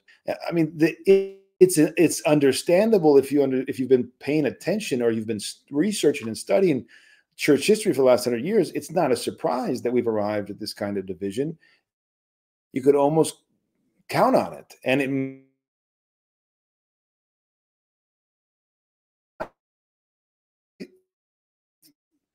intent toward a false union with the papal Protestants. You see that very clear. As I said last week, we have a new delusional idea that there was never a great schism, that it was just a break in communion, that there's no heresy among the papal Protestants. I mean, which is taken up by several prominent apologists for that ecclesiology we see behind the Ukrainian schism. Well, if a large swath of the Orthodox are outside of the communion, well, this might open the door for a quicker march toward false union. So we might even see worse. I don't know. Only God knows. It is not the falling away and the distortion of the Orthodox ecclesiology and the cessation of following the saints is at all to orthodoxy or reflection of orthodoxy. So I would say orthodoxy, what's happening? No, this is a incursion of the worldly spirit. The saints are the ones that present orthodox follow. And if you want to be orthodox, follow them. If you want to be orthodox, understand orthodoxy, that's who you run to. That's who you understand and again sit at the feet of. Everything else, whether it be immorality, whether it be worldliness, whether it be delusion or heresy, is the unfortunate reality of this fallen world. It's always been there from the beginning, and none of followers of and was possible and work toward their removal from amongst the Orthodox. We should be a part of that healthy reaction, which is going to then, hopefully, by God's grace, call down the mercy of God and end this departure from orthodoxy. And only God can solve this, and He will, in due time, through various interventions in history. That's the only hope. Or we're going quickly to the second coming of our Lord. I don't see any element at this point which can turn the tide, because the people involved in these schisms and in these delusions, these new found ideas about heterodoxy and the boundaries of the church, they're not checkable in any human way. I mean, they're on their path, and they're supported by the worldly powers, and they're going to march to wherever they're going to, march to. And so the rest of us who don't want to follow them into delusion, we have to work fervently, first of all, on our own salvation. Secondly, to help our brothers and sisters who care and want to listen. And thirdly, for the marginalization of such ideas and teachings in that order. That's what I would say. I don't know. There's a lot you could say. Hopefully that helps you. Next question. What are actual dwellings in heaven? What is heaven in Orthodoxy? I ask because when someone passes away, we usually say "Καλό παράδεισο," good paradise, not heaven. Thank you very much in advance. Okay, so paradise is heaven. Paradise is God. Paradise is Christ, right? Today you will be with me in paradise. Well, being with Christ is paradise. You will be with me. That's paradise. He is the kingdom of God, because it says the kingdom of God is within you. What does that mean? His indwelling. I will come and take up abode in you with my Father, right? He is the kingdom of heaven. Communion with God is heaven. It's that simple. It's not some place. It's not some creation of His. It's the uncreated grace of God. It's the uncreated energies of God. It's Him. It's Him, God Himself, and our communion with Him. Jay Thompson, what are Father Peter's thoughts on the movie Man of God? Well, I rarely watch movies. I don't have time for it, but I just don't do it much anymore. But I did watch that because somebody sent it to me, and I had some time. I think I was traveling back and forth to Greece. I don't remember when I saw it. So I had some time and I watched it. And of course, any movie, no matter how good it is never going to capture and present a saint. It's impossible. I saw the same thing that was produced about St. Joseph the Hesychist. It's a nice try. And I think I really applaud them for wanting to present the life of a saint. That's always a wonderful thing. And I think there's a lot of people who I hopefully benefited from both of those attempts. And there'll be more attempts, and it may be blessed. But let's never imagine that a saint can ever be presented not even in writing, let alone in video, right? So it's a task and a venture that's filled with problems and obstacles that are not going to be overcome easily. So I would say, you know, everything that can, you know, let's be all things to all people, anything that can build up the kingdom of God or lead people toward it, everything that can help people step by step, wherever they are, whatever level, to come closer to Christ and the church is good. At the same time, let's not get too carried away to think that this is something that is, it's a medium that's limited. And insofar as it was done, I think, pretty well. You know, there were some really good points and good examples there that people can follow. But hopefully people will then take the book and read it, and then hopefully they'll get an icon and they'll chant the services and they'll celebrate his feast day and they'll try to imitate him. Now, if that is the fruit of watching the video, I would say it's wonderful. But if it's just, oh, that was a nice video, we move on and nothing really changes, then I think the goal of the movie maker, I hope the goal of the movie maker was what I just said, and therefore it's not going to be accomplished. So let's hope that people really want to move to love the saints and imitate them. That would be a good fruit of such a movie. To state my previous question more clearly, I guess I didn't answer it. How does free will work in the eschaton? Can we mess it up again due to our own free will? Okay, I didn't see that earlier. Forgive me. I'm glad you restated it. Let's see the question. Does free will work in the eschaton? Can we mess it up due to our free will? As far as I know, in my reading and my understanding of things, repentance, change, is possible in this life. St. John Damascus says clearly there is no repentance in Hades. So after the soul leaves the body, the time for repentance has come to an end. And what we will live will be coming closer to Christ, will be the pure mercy of God and the love of the brethren, and not our own free will works, let's say. Okay, it's not going to change anything. It's going to be, if we are changed at all, it will be the mercy of God and the love of the brethren and the divine liturgy, which we know by experience does help and bring consolation to those who departed this life. And who need our assistance to draw closer to Christ.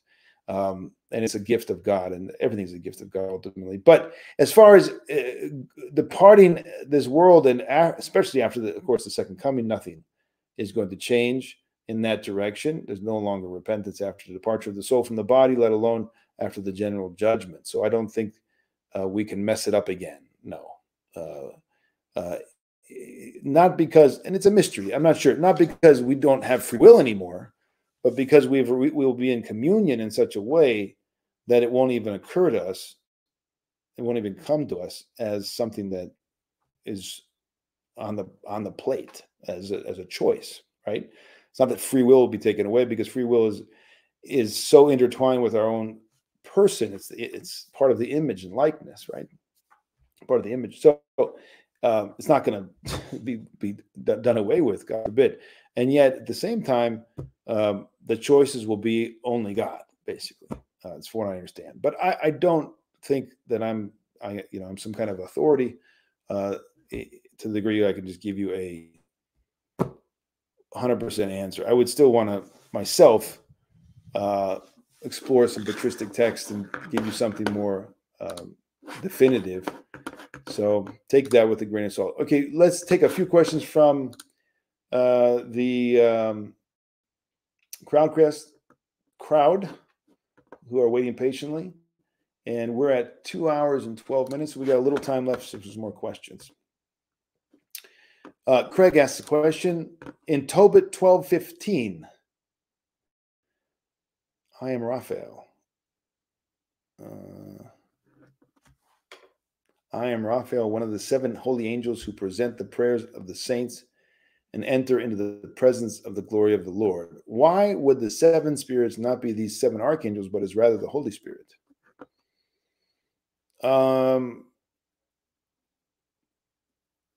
Because of all the other witness that we presented in other scriptures, because that's how the patristic teachers have understood it.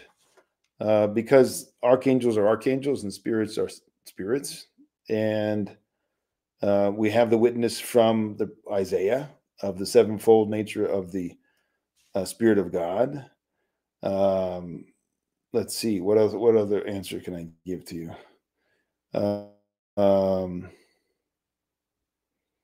We don't have a witness of those holy angels being identified as spirits, as far as I know. So I guess that would be my answer. Okay. Hopefully that answers your question. I don't know. I never saw any reference patristic that I can see in the scriptural commentaries that I've found that would justify that interpretation. Father, bless, for someone that knows very little Greek, is there an Old Testament translation that you would recommend? The Septuagint in translation. I found the Holy Apostles' common translations of the New Testament to be favorite, but there is an Old Testament strictly in English of the same quality. Not that I know of, no. But there is the Septuagint translated into English. That was what I would go for. It exists. You can find newer versions. There's an older version. It's online. I just was perusing. I can give you the actual link right here. The Old Testament. Let's see. There's one from the Greek Archdiocese, actually. Septuagint online. Septuagint.Bible. You can go there and you can read that as one possibility. Right now, I'm using the Orthodox Study Bible and have been considering the LES from Lexham Press and the Septuagint that Ex Fontibus Press publishes. I don't know that Septuagint. I'm assuming that, how many translations of Septuagint exist? Probably 2, maybe 3, not more. Parallel text translation would not be helpful to me too much yet without a lot of help. So that's what I would suggest, Seraphim. Check out the Greek Archdiocese version. That's a publication, I think, from over 100 years ago. Brenton, if you look up the Brenton Septuagint, that might be helpful. The Third Millennium Bible, I think, uses modern English. Thomas Spiro, let me know. It's been a while since I looked at it. So probably so does the Septuagint. I don't remember online. I don't have access to it right now. Check out those 2 options. I think Third Millennium, that when it came out, there were a lot of Orthodox who liked it. So I don't know. I haven't had much need of it because I read the Greek and then I go to the English and look at it, and sometimes I tweak it. But that's one option, Septuagint.Bible, which is, I guess, a service of the Greek Archdiocese. What is the best book to read concerning the topic you mentioned, going from a morally good life to actual holiness? How do we bridge the gap and go deeper? Very good, Subdeacon Ataras. Very good question. I don't think there's one book that I could say, this is it, you got it. But there are several very good books that I would recommend. There is one published, I want to say by Holy Trinity Press, which was very good, collection of writings from the, including the Optinum Fathers and others. And the title just escaped me, but it was kind of in this vein. There is, well, I think, if it's just a basic text, everybody should have read this already, especially the converts. But I think a really, really good text that actually Athonite Fathers liked a lot that I met, and that is The Way of the Ascetics by Tito Callender. Now, that definitely is about turning your life into an ascetic struggle, which is the spiritual life, and not just a self-sufficient moral, minimalism. So that kind of text, which takes you into the deep things of the spiritual life, and you're examining your motivations, you're examining and being, your thoughts, and you're praying, and you're forcing yourself into the kingdom of God is taken by violence, and the violent taken by force. That's the kind of approach that changes things for everybody, right? It takes you away from this external moralism and puts you in perspective of the inner man and the purification and the illumination that needs to go about, the watchfulness, the nipsies of the. Of course, there's so many spiritual treasures that you can turn to. I love the Desert Fathers. If you've read the Spiritual Meadow, it's a wonderful text. The Gerontikoon, the Saints of the Desert Fathers, of course, is essential. Of course, you have the Ladder of Divine Ascent. You have the writings of Saint Isaac the Syrian. There are many.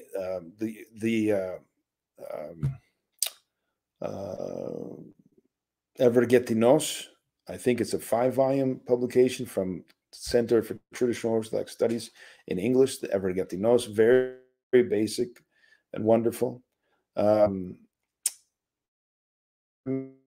Many Art of Prayer, collection on prayer. But I don't know, it is not one book that I would say, oh, that's going to get you out of that mindset into deep holiness.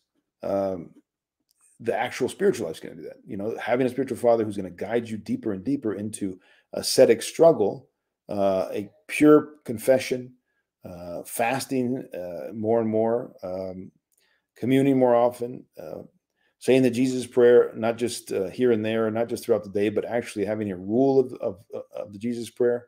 These are the things that change one's life from doing the right thing to becoming someone else, right? It's not what we do, it's who we become. Not what we do, who we're becoming. And that becoming has to be an internal and not just an external transfiguration. So the movements of the flesh, the movements of the eyes, the movements of the heart, the motivations, the thoughts, you know, the inner man, how he works, that's what makes person a spiritual man. When that's being transfigured and reformed, and that inner man is constantly cognizant of the will of God, right? Doing the katadokian thelimathio, the will of God, which is the express will of God, not what he allows because of our weakness, what he desires. To get to that point, you have to be totally vigilant and prayerful over the inner man, and then you're going to be sensitive to the will of God and to his desires, his will for you. So let's see. We got one more. We can take one more, I think. Do we have any more new questions? John, do we have any more questions over there? Doesn't look like it. Oh, well, of course, there's contemporary writers, which I didn't mention, which everybody should be reading, like Saint Joseph the Hesychast, Saint Silouan, you know, the life of Elder Paisius. All these things are going to be a tremendous help to becoming a spiritual man, and not just a moral man. Another question: could you talk about the proper inner disposition one should have while reading the Psalms during prayer, especially lesser known Psalms? When first praying the Psalter, this is from Austinian James Iakovos. When first praying the Psalter, many of the Psalms are foreign, and it's hard to pray them from the heart. And some of the Psalms contain verses, like the prophetic ones we covered tonight, that induce amazement, but sometimes necessitate a pause to understand. Is it good to pause and go back and reread a Psalm? Well, let me answer that first, Iakovos. Of course, it's okay to go back and pause and read a Psalm. Of course. Secondly, the inner disposition is going to be one always of a pain of heart, a brokenness, a contrition of heart. That's what we need to be in continually, right?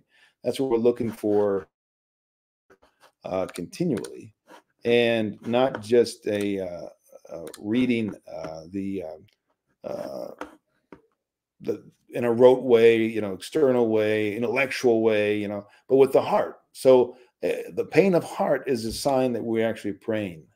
When we have compunction, when we feel ourselves as standing before God and naked and feeling our sinfulness and seeing our lack and our weakness, that's where we're going to begin to actually pray with, I think, some benefit.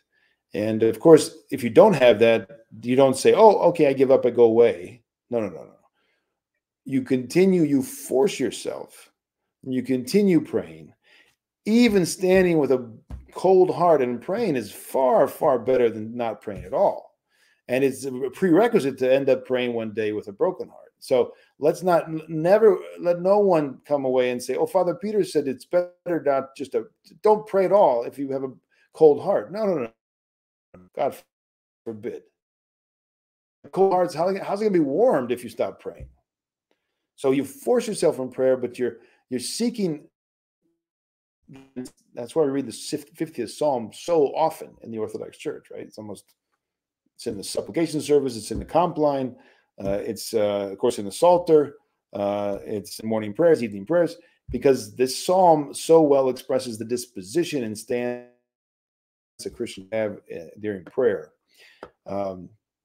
But certainly we can stop and go back. I think good. It's also important you have a good translation, a good poetic translation of the Psalms in English.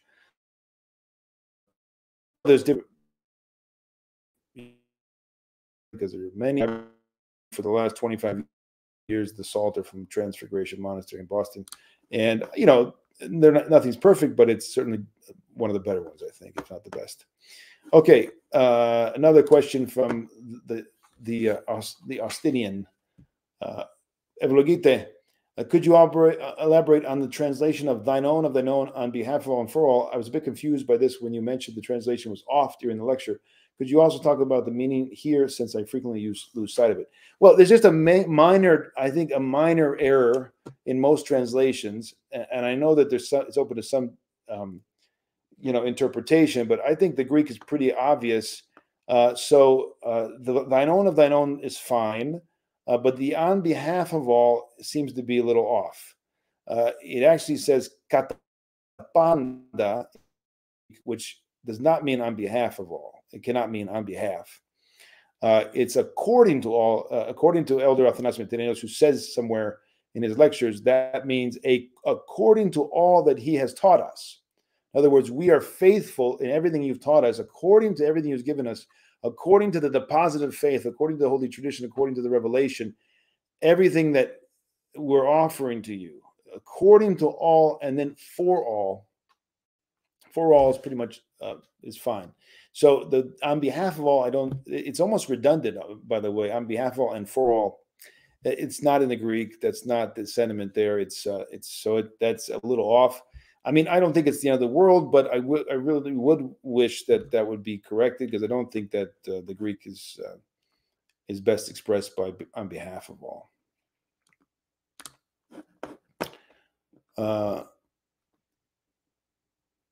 All right, not sure what that's all about. Joshua, have you ever visited the monastery on Patmos? This is from Joshua. Thanks be to God, I did have an opportunity to visit about 12 years ago now, I think, maybe 13. And I spent a few days on Patmos, met with the abbot, had a wonderful tour, went to the monastery where Elder Amphilochios, now Saint Amphilochios, lived, of Patmos, was able to go down to the monastery where Saint Savas of Kalymnos lived. I went down to the next island, Kalymnos. It was a wonderful visit. Thanks be to God. Yeah. And so I did visit. Eleni has a question. Are there any exceptions to not having a spiritual father? Can you allow God to guide you alone? Eleni, let me answer that with a patristic saying. The one who has himself for a spiritual father has a fool for a spiritual father. How's that?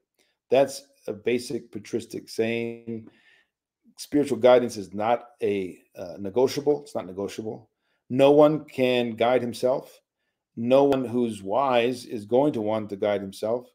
It is impossible to make progress if you do not have one in almost anything you do. Can you go to college without a teacher? Can you become a professional without a tutor, or learn a language without a tutor? Can you become a carpenter without becoming an apprentice? I mean, there's nothing of any real difficulty and worth that doesn't require someone to initiate you and to teach you, how much more the spiritual life. Now, having said that, many people out there, many of you perhaps, have written me, and many people are in this situation where they don't have ready access to a spiritual father, right? They're in a far-off place. They're in a place where there's only one parish, and the priest, for whatever reason, he is not in a position to be the spiritual father. And so they say, well, what do I do? And they lift up their hands. Well, you don't have to have a spiritual father every week or every month. You don't have to see him on a regular basis. You could see him even, I mean, I know people who see their spiritual father 3-4 times a year max, but they write him, they call him, they go to confession locally, but they go to him once or twice a year or 3 times a year, depending on the circumstances. And that is a tremendous help in their life spiritually. That reference, that experience, that guidance is going to prove invaluable to them. And they're going to look back after 5 or 10 or 15 years, and they're going to say, without that, I could never be where I am today. That's my experience, and that's my experience of many other people. So I don't think if you're serious about the spiritual life, if you're going to find a guide. Now, having said that, I would say that there is this other interesting aspect about these times we live in, and Father Seraphim Rose talks about this, and we see this in the life of Saint Paisius Veleskovsky, who's one of the greatest saints in the last 500 years, as far as I'm concerned. And he had basically a brother, and they were brothers and spiritual fathers to one another. They were spiritual strugglers. They were disciples of the saints. They had spiritual fathers, and they consulted many times other spiritual fathers they knew. So it wasn't they didn't stay on their own. However, having said that, there are difficulties today, and so you do make, in large part, along with a spiritual father who you might see only a few times a year, the spiritual father, the saints of the church, your spiritual father. What do I mean? You run to the saints, you run to the teachers of the saints, you run to the classics of the church, you run to them to learn about the spiritual life. You don't wait for that 20, 50 hour and a half, whatever it is going to be with a spiritual father, to try to figure it all out. Okay. You along with a spiritual father, you have to struggle and to acquire knowledge through the writings of the Holy Fathers and through the scriptures, of course. They go together. Like, there are people who go to spiritual fathers and expect them to make them, have progress. That's delusional, right? The spiritual father can't do that. You have to take it to him. You have to bring to the table all of your struggles, your questions, your reading, and then you're going to have progress. So I don't want to make the spiritual father out to be some kind of panacea where if I have one, everything's going to go well. If I don't, then I'm lost. It's not like that. And yet it is so essential at the same time to have one, along with a fervent and mindful and watchful and a serious spiritual life. Those two things go together. Yes, the parish priest many times can't be a spiritual father, but he can hear your confession. And then you can go a few times a year to someone, and you can write and call that person and have them guide you. And that's going on all the time. I know spiritual fathers, and myself have people increasingly calling and writing from different places to get spiritual guidance. So it's common today. And so try to do that. Try to find somebody, even if it's from a distance, even if it's only once or twice a year or whatever it can be, make a beginning. And I think you'll see the difference. Okay, I think we do have a few more questions over here. Let's see if we can get to those. What do we got? 2 hours and 31 minutes. We'll go another 10, 15 minutes and try to get these questions answered that I think, no, wait a minute. Let's see if I have any further questions.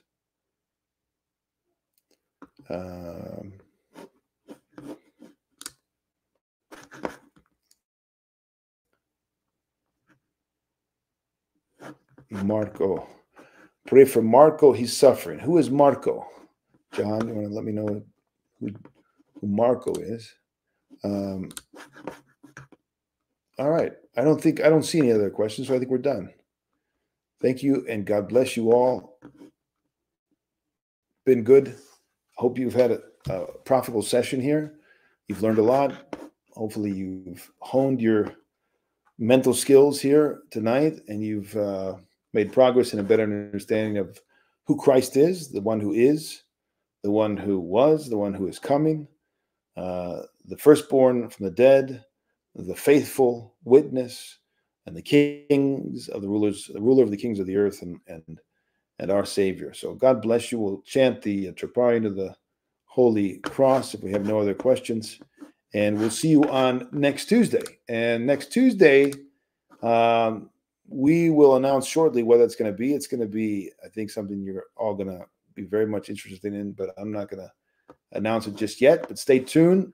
If you're not signed up for Patreon, check it out. Consider it. Just a couple bucks, $1. You can even do $1 a month if you want, $12 a year. Doesn't matter to me. That's the page. That's the by God's providence for the time being. We really do want to actually get over to our own platform eventually. We get away from Patreon. That would be ideal, but it's going to cost a lot of money and time. So we're working up to that point.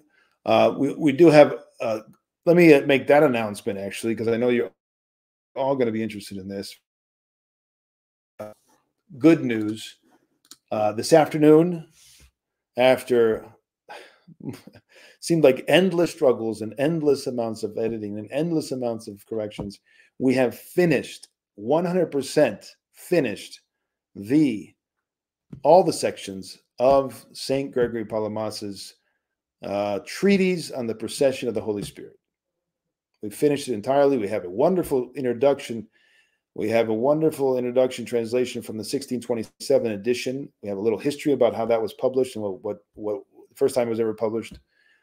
We have a portion of Christus' introduction and life of St. Gregory Palamas. And we're going to have an index. So finally, that's essentially is ready to be page layout. Well, we'll just have a preface to write and then the index to do. Of course, the index can't happen until we lay it out. So essentially, we're ready to go on page layout. And usually my experience is, although it can vary, once we start the page layout, we can hope to go to press within 2 months. 1 month page layout, another month to actually get it to press and get it back from the press and actually circulate it.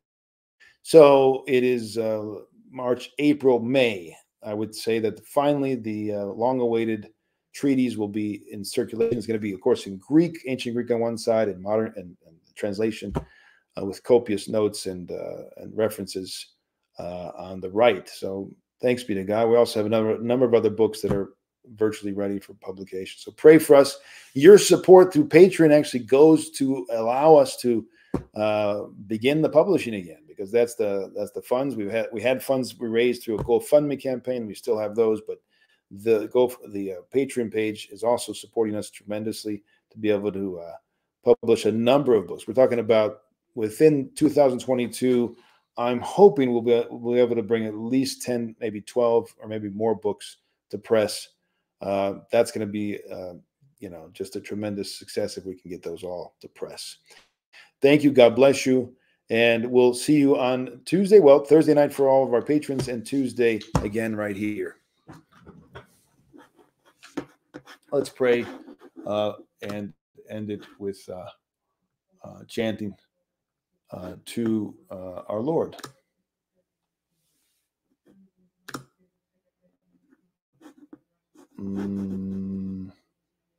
Trying to get it there. Get that out of there.